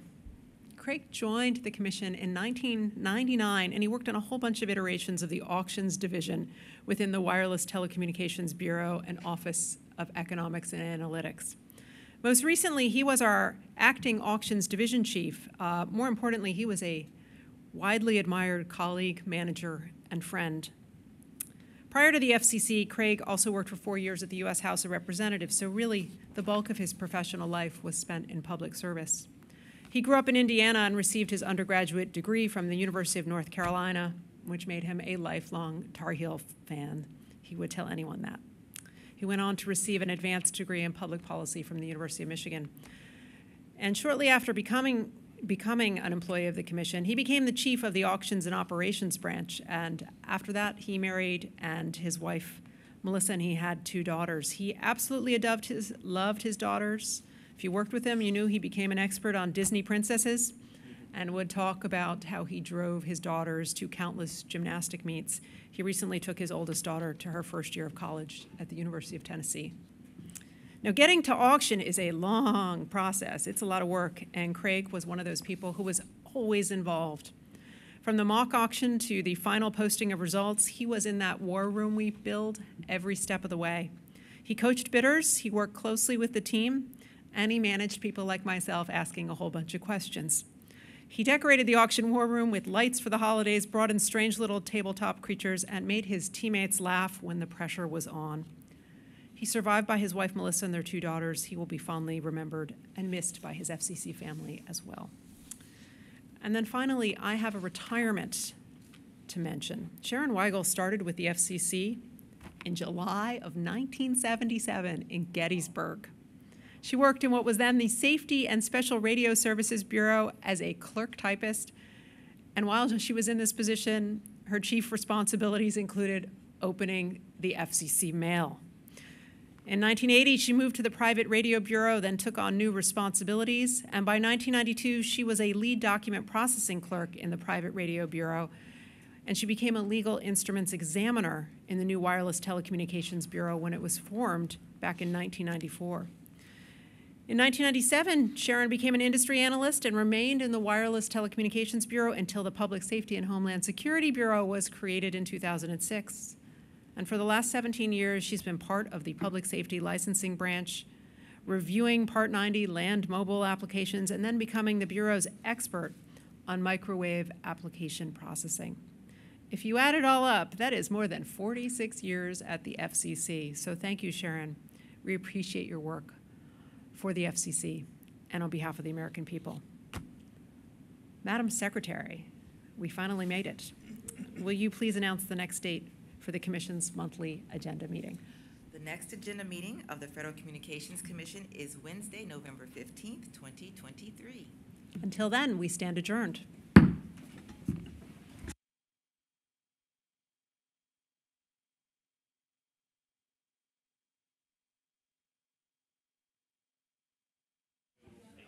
Good afternoon, everyone. If we could please take any outside conversations to the foyer, we greatly appreciate it. We want to get our post-open meeting press conference started as soon as possible. So if folks could just take any conversations to the foyer, greatly appreciate it.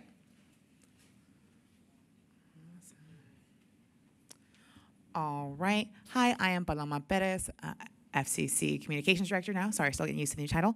And we will be starting Chairwoman Rosenworcel's post-open meeting press conference. As per usual, I just want to remind folks we generally have a lot about 1 question per reporter. If you could please introduce yourself, that's always helpful for us. And with that, I welcome Chairwoman Rosenworcel to the podium.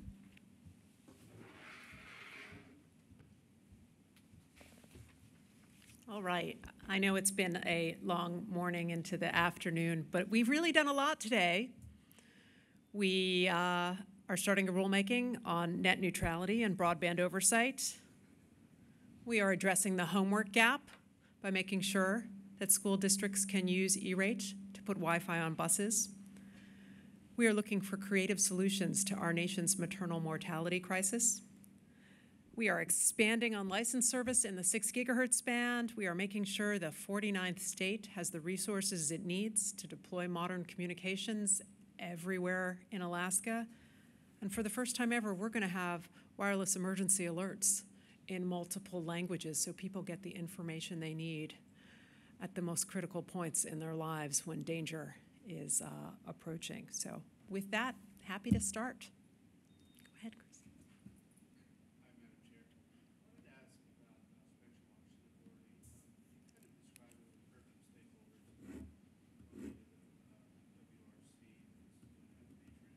You describe what that is if it's not renewed by then? For 3 decades, the FCC has had Spectrum Auction Authority. We've held 100 auctions. We've raised more than $233 billion for the United States Treasury. But most importantly, Those auctions have been a tool to help us lead the world in wireless. I don't want to attend the World Radio Conference with one hand tied behind my back. I think it's vitally important that Congress reinstate that authority as soon as possible. I don't think we should squander United States leadership in wireless policy, so I think we're going to need that authority back to make sure that we can continue to make sure spectrum innovation happens here on our shores first. Hi, Monty, Com Daily. I have kind of a two-part question. One, you got your first real 3-2 dissenting meeting today. Has the tone of things changed on the 10th floor at all now that, you know, commissioners are sort of butting heads more? And also, 20 senators just weighed in on the VMPVD thing. I was wondering, has your thinking on that changed? Is the FCC going to refresh the record on that? We'll take a look at that letter. And my colleagues and I continue to discuss issues we agree on, those we disagree on, and everything in between. We're making an effort to disagree without being disagreeable. I think you saw evidence of that today. I want to make sure everyone here can offer their opinion and that we make an effort to respect that opinion, whatever it may be. Madeline Hughes with MLEX. And, you know, with the new commissioner, you guys now have a majority on the commission. How is that going to evolve with what you guys are doing on the privacy front? I know that the net neutrality rules are a step for that. Do you guys have anything else planned? Well, we have set up a privacy and data protection task force, and we're doing some work to try to address SIM swapping fraud right now, and I hope we're going to be able to have an order on that in not too much time further.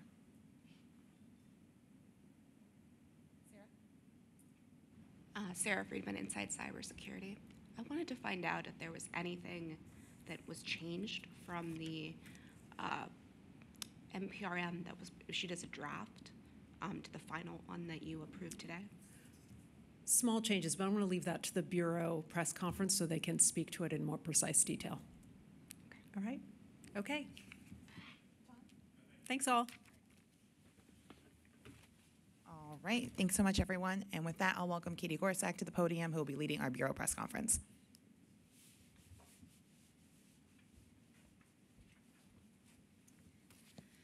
All right, hello everybody. As a reminder for today's Bureau press conference, we will only take questions on the items voted at today's open meeting. And it looks like we already have a question on the first one. So we'll start off with the Wireline Competition Bureau items. We'll group them all together and then go from there. So our first item will be the Notice of Proposed Rulemaking that proposes to reestablish the Commission's authority over broadband internet access service by classifying it as a telecommunications service under Title II of the Communications Act. Any questions on this item? Okay, come on, Trent.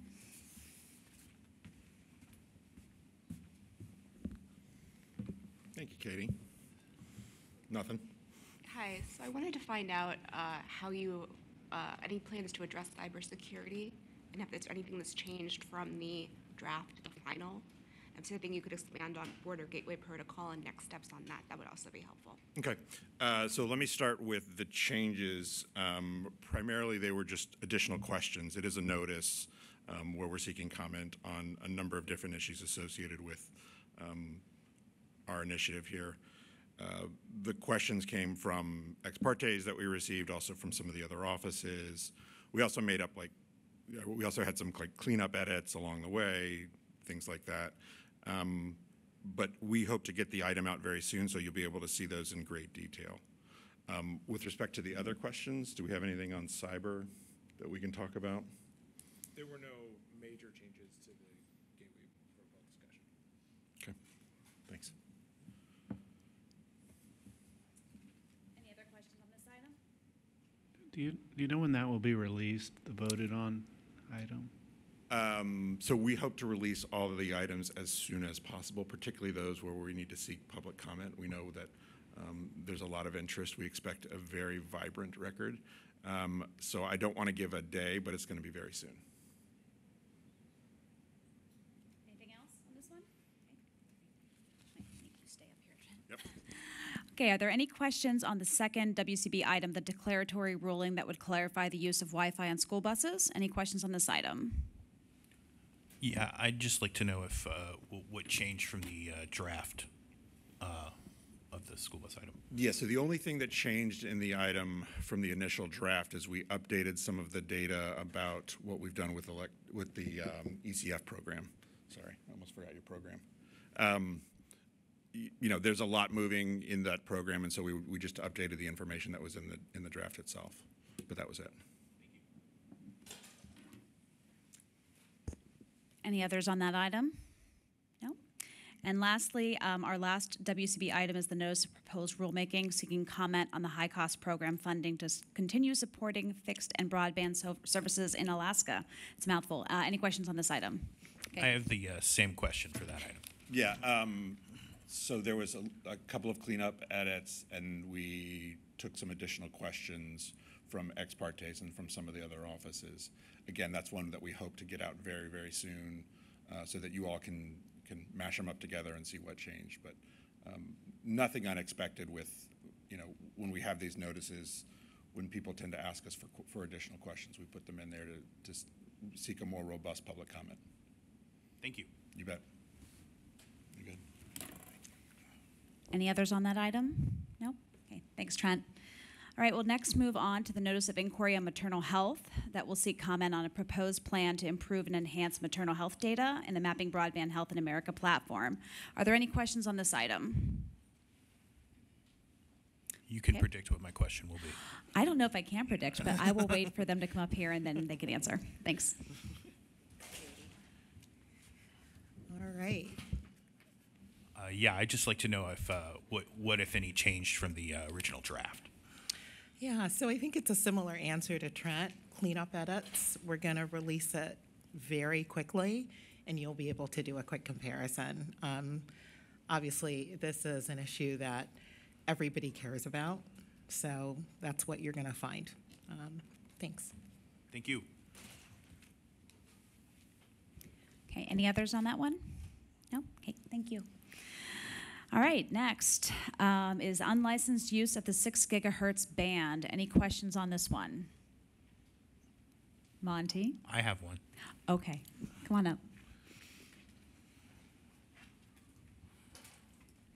Good afternoon. I'd just like to know what changed from the draft to the final version. I was anticipating that question. Bottom line cuts haven't changed from the draft report and order. There are several things that were added as a result of ex parte presentations that were made since the public release.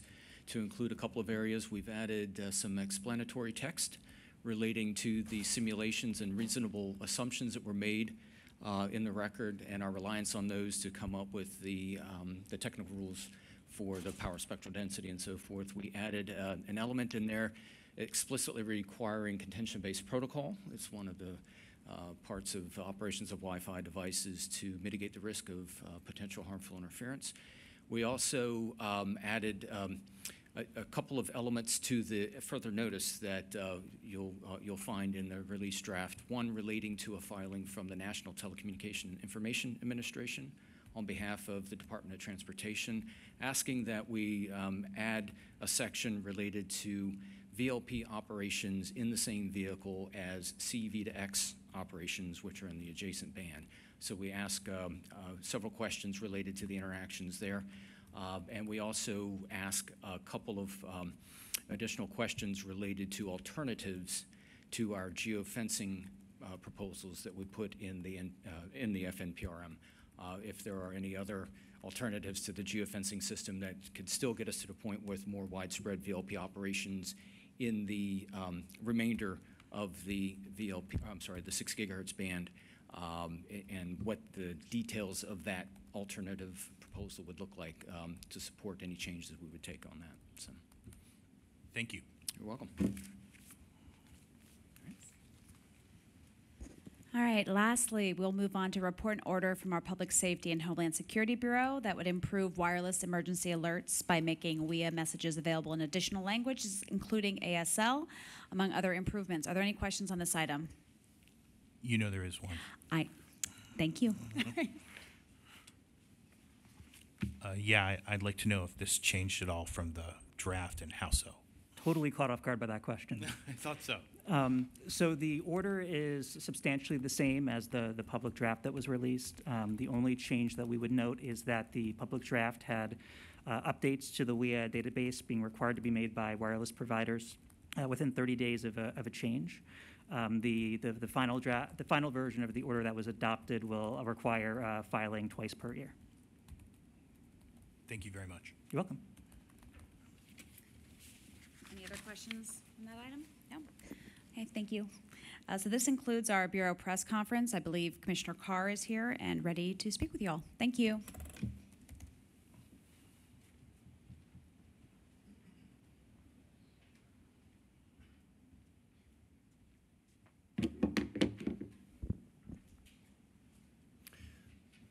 Good to see you guys.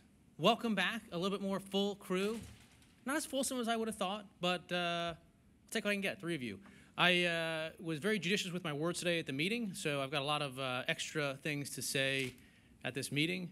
But no, I think, obviously off the top, I want to start with where a lot of us did, which was to welcome Commissioner Gomez. I think she's going to be a great addition to the agency, and I really look forward to working with her, and I think we're going to find a lot of common ground on a lot of things.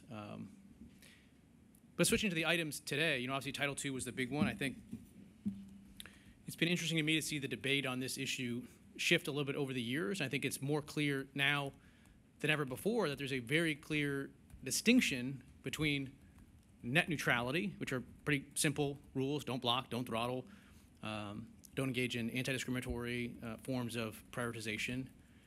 Now, on the other hand, Title II. And Title II comes with it a raft of all sorts of 1930 era controls that have absolutely nothing to do with net neutrality. And so I think the discussion on this has progressed a little bit in a good way to draw the distinction between the two, and let's have a debate about that. It's interesting to me that you hear today a lot of talk about how the current framework that we have, where ISPs have made disclosures to the FCC that pursuant to those, they cannot block, they can't throttle, they can't engage in prioritization. A lot of the ISPs have done that. And so today, if an ISP were to block, were to throttle, were to engage in anti-discriminatory prioritization, that would be unlawful under federal law. And FTC, the premier consumer protection agency historically, is fully empowered to take action. Now, the one critique I've heard from people on that score is that, well, it's a disclosure regime, meaning they could just make a different disclosure and they could get themselves out of it. What I would say back is that's exactly what the D.C. Circuit said happens with Title II. So with Title II, you have no doubt you have all these negative consequences that happen to the industry.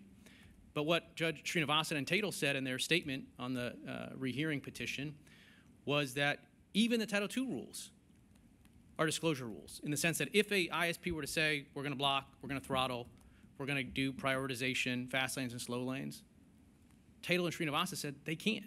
So whatever critique you have of the current approach, you catch yourself coming on the other side of it with Title II. There's been a lot of discussion here today as well about what has changed in the various items. You'll all see that for yourselves. My view is one of the things that you're going to see that changed very significantly in the Title II decision was a substantial walk back of the preemption proposal in the circulated draft. I think a lot of people looked at that original draft and they thought, well, there's a lot of bad here, but at least there's strong preemption language. I think those people will be a little bit disappointed when they see ultimately what comes out from this agency. We were told in the FCC's fact sheet that we were going to get a uniform federal approach. We were told in the fact sheet that was published that we'd be voting on something that would avoid a patchwork. And I think it would be interesting to stay focused on uniform and patchwork and whether the FCC was able to hold the line there from when the item circulated until it was voted today. And with that, happy to open it up to take some questions. Could you, hi, Commissioner, you get this working. Yeah. What's the most significant change on preemption that you're describing? Well, again, you'll see the details as they come out, but like I said, I would just stay focused on what was represented in the fact sheet and in the public document about a uniform approach and avoiding a patchwork of state laws.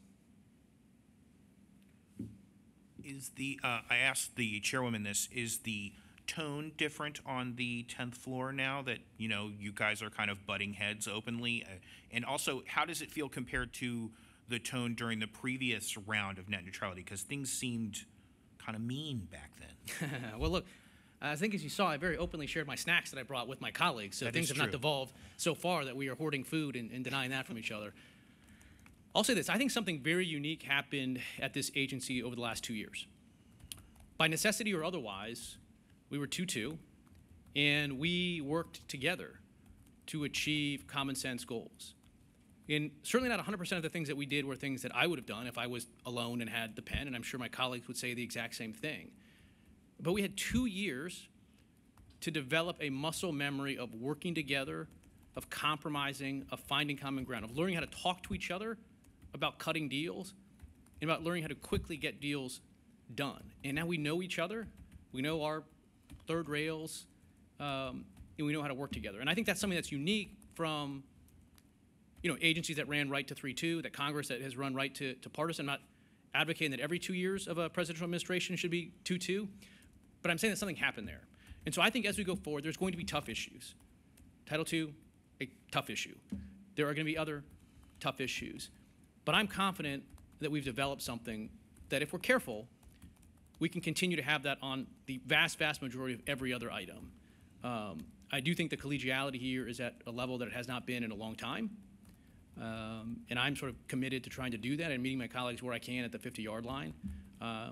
It's tough. It's tough when you get into, you know, really strong disagreements. But I'm committed to trying to make it work. And at this point, I think my colleagues are as well. Hi, Commissioner. When it comes to the current approach, before there was the full seat, there was efforts to collaborate with CISA, the Cybersecurity and Infrastructure Security Administration. I was wondering what you think of those efforts and if you see more of an opportunity to do more going beyond national security concerns when it comes to Huawei and ZTE. Well, look, the chair of the agency sort of runs sort of a CEO function, and so when it comes to sort of interactions with other agencies, it's the chair that's in the lead for those things, including with CISA. So I'm here. I've sat in a lot of different chairs, but not the chair. And that's one where, you know, you have much more direct role with those other agencies. What I can say on national security is sort of what I said in my statement, which is I've been here. I've had regular meetings. I've had SCIF meetings. There's nothing that I have seen or heard, particularly in the last 6 years, that in any way supports the argument that we need Title II for national security issues. We've dealt with national security issues, complicated ones, and we find ways to use our existing authority. We have gone to Congress and very quickly gotten authority. Secure Equipment Act is an example to deal with something. And so if there's an issue that we need authority to solve, I'm all ears, but there's nothing that I've heard that Title II solves, and there's nothing that I've seen in this building, in the SCIF or otherwise, that suggests that either.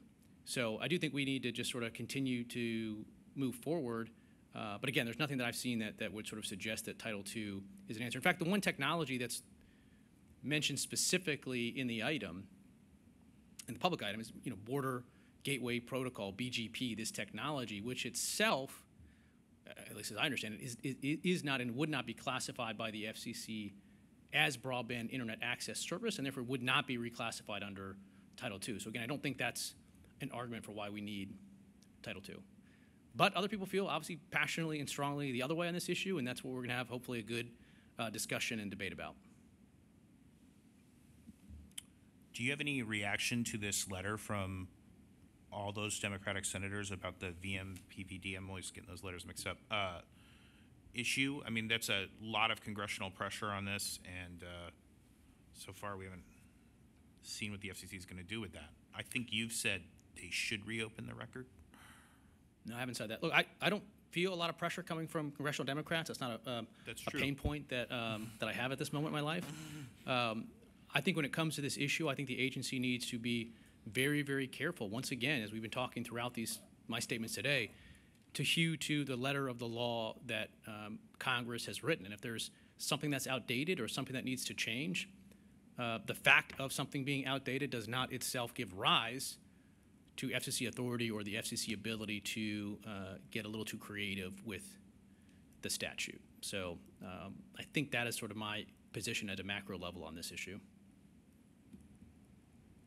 Okay. Well, yeah. Do you have one last one. do you have a view on the legal challenges to the universal service funding mechanism, without talking about the specific cases? Yeah, look, I haven't tracked those cases, Fifth Circuit or otherwise, all that closely. What I can say is I've been clear that even if you put the legal concerns to the side, we are stuck in a situation where we are effectively in a death spiral with the contribution factor, and that we need some sort of fundamental reform. And what I have said is, if we're going to have USF, which is not a debate for me because Congress passed a law saying we have to have it. Others can debate that. But me as an agency, I have to operate under the statute. The statute says we're going to have USF. And if we're going to have USF, we have to think about how do we put that on stable financial footing. And what I've articulated is I think we need to get large technology companies that benefit from the expenditure out of the USF fund to contribute into the USF fund. And I think if we do that,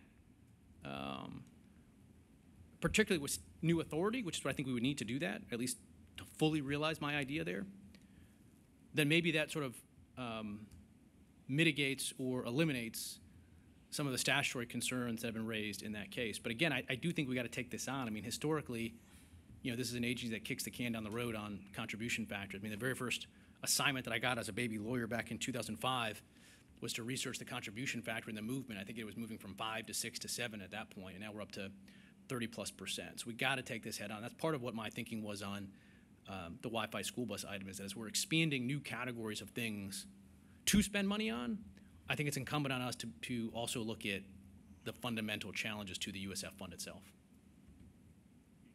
All right, thanks all, appreciate it.